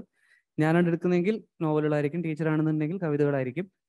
അപ്പോൾ അതിന് പാരലായിട്ട് നമ്മൾ ഇവിടെ തുടങ്ങി വെച്ച ഹിഗ്യുറ്റ, കുടിയൊഴിക്കൽ, ഇത് പാരലി തീർത്തു പോവും സമയം കിട്ടുന്നത് പോലെ. യൂഷ്വൽ ക്ലാസ് ടൈമിംഗ് എന്ന് പറയുന്നത് രാവിലെ 7 മണി മുതൽ 8:30 വരെയാണ്. അപ്പോൾ അത് ജനറൽ ക്ലാസ് ടൈമിംഗ് ആയിട്ട് അങ്ങനെ പോവും. അതല്ലാതെ എക്സ്ട്രാ ക്ലാസ് ഉണ്ടാവും. ഓൾറെഡി ഈ തുടങ്ങി വെച്ച കാര്യങ്ങൾ തീർക്കാനായിട്ട് പാരലായിട്ട് നമ്മൾ ക്ലാസ് കൊണ്ടുപോകും. അതിൻ്റെ ടൈമിംഗ് എങ്ങനെയാണെന്നുള്ളതൊക്കെ ക്ലാസ് തുടങ്ങിയതിന് ശേഷം അറിയിക്കാം. ബാക്കി ഫുൾ കമ്മ്യൂണിക്കേഷൻ വരുന്നത് ടെലഗ്രാം ഗ്രൂപ്പിലായിരിക്കും. ഒഫീഷ്യൽ ഗ്രൂപ്പ് ഉണ്ടാവും. ജോയിൻ ചെയ്ത് കഴിഞ്ഞാൽ അതിനുള്ളിലേക്കായിരിക്കും ബാക്കി കമ്മ്യൂണിക്കേഷൻസ് വരുന്നത്. എന്നെയോ ടീച്ചറിനെയോ കോൺടാക്ട് ചെയ്യുക. ഞാൻ നമ്പർ തന്നിട്ടുണ്ടായിരുന്നല്ലോ, രണ്ടുപേരെയും എന്താണ് കൂടുതൽ ഡീറ്റെയിൽസ് അറിയണമെന്നുണ്ടെങ്കിൽ ഞാൻ ഒരു കാര്യം ചെയ്യാം, രണ്ടുപേരുടെയും നമ്പർ തന്നേക്കാം. അഡ്മിഷൻ്റെ ഡീറ്റെയിൽസ് ഒന്നും ഞങ്ങളായിട്ടല്ല സംസാരിക്കേണ്ടത്, ഓഫീസിൽ വിളിച്ച് സംസാരിക്കുക. ഐലൈനിൽ വിളിച്ച് സംസാരിച്ച് കഴിഞ്ഞാൽ നിങ്ങൾക്ക് ബാക്കി അഡ്മിഷൻ്റെ ഡീറ്റെയിൽസ് അറിയാം. അക്കാഡമിക്കായിട്ട് ബന്ധപ്പെട്ട് എന്തെങ്കിലും ഡൗട്ട് ഉണ്ടെങ്കിൽ എന്നോട് ചോദിക്കാം, ഞങ്ങളോട് ചോദിക്കാം. ഓക്കെ, പോർഷനുമായിട്ട് ബന്ധപ്പെട്ട കാര്യങ്ങൾ ഉണ്ടെന്നുണ്ടെങ്കിൽ വിത്ത് ടീച്ചറിന്റെ നമ്പറാണിത്. ഞാൻ തന്നിട്ടുണ്ട്, തന്ന് 9495194376 9495194376. ഇത് സരിതീഷിന്റെ നമ്പറാണ്.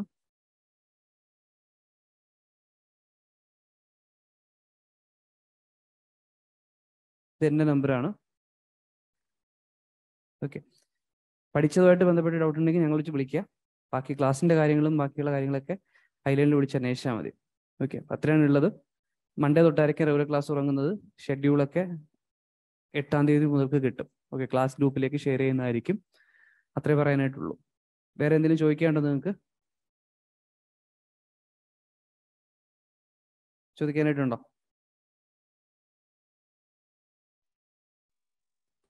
സർ, ചോദിച്ചോ. സർ, ഇന്നലത്തെയൊക്കെ റെക്കോർഡിങ്സ് ഗ്രൂപ്പിൽ ഉണ്ട്. ഇന്നലത്തെ ഇന്നത്തെ നമ്മുടെ 3 ഓപ്പൺ ക്ലാസിന്റെ റെക്കോർഡിങ്സ് അത് യൂട്യൂബ് വീഡിയോ ആയിട്ട് ഷെയർ ചെയ്യുന്നുണ്ടായിരിക്കേ. വീഡിയോ റെഡി ആയിട്ടില്ല, അത് ഷെയർ ചെയ്യുന്നുണ്ടാവും. ബാക്കി അങ്ങനെയാണെങ്കിൽ എന്ത് ചെയ്യട്ടെ?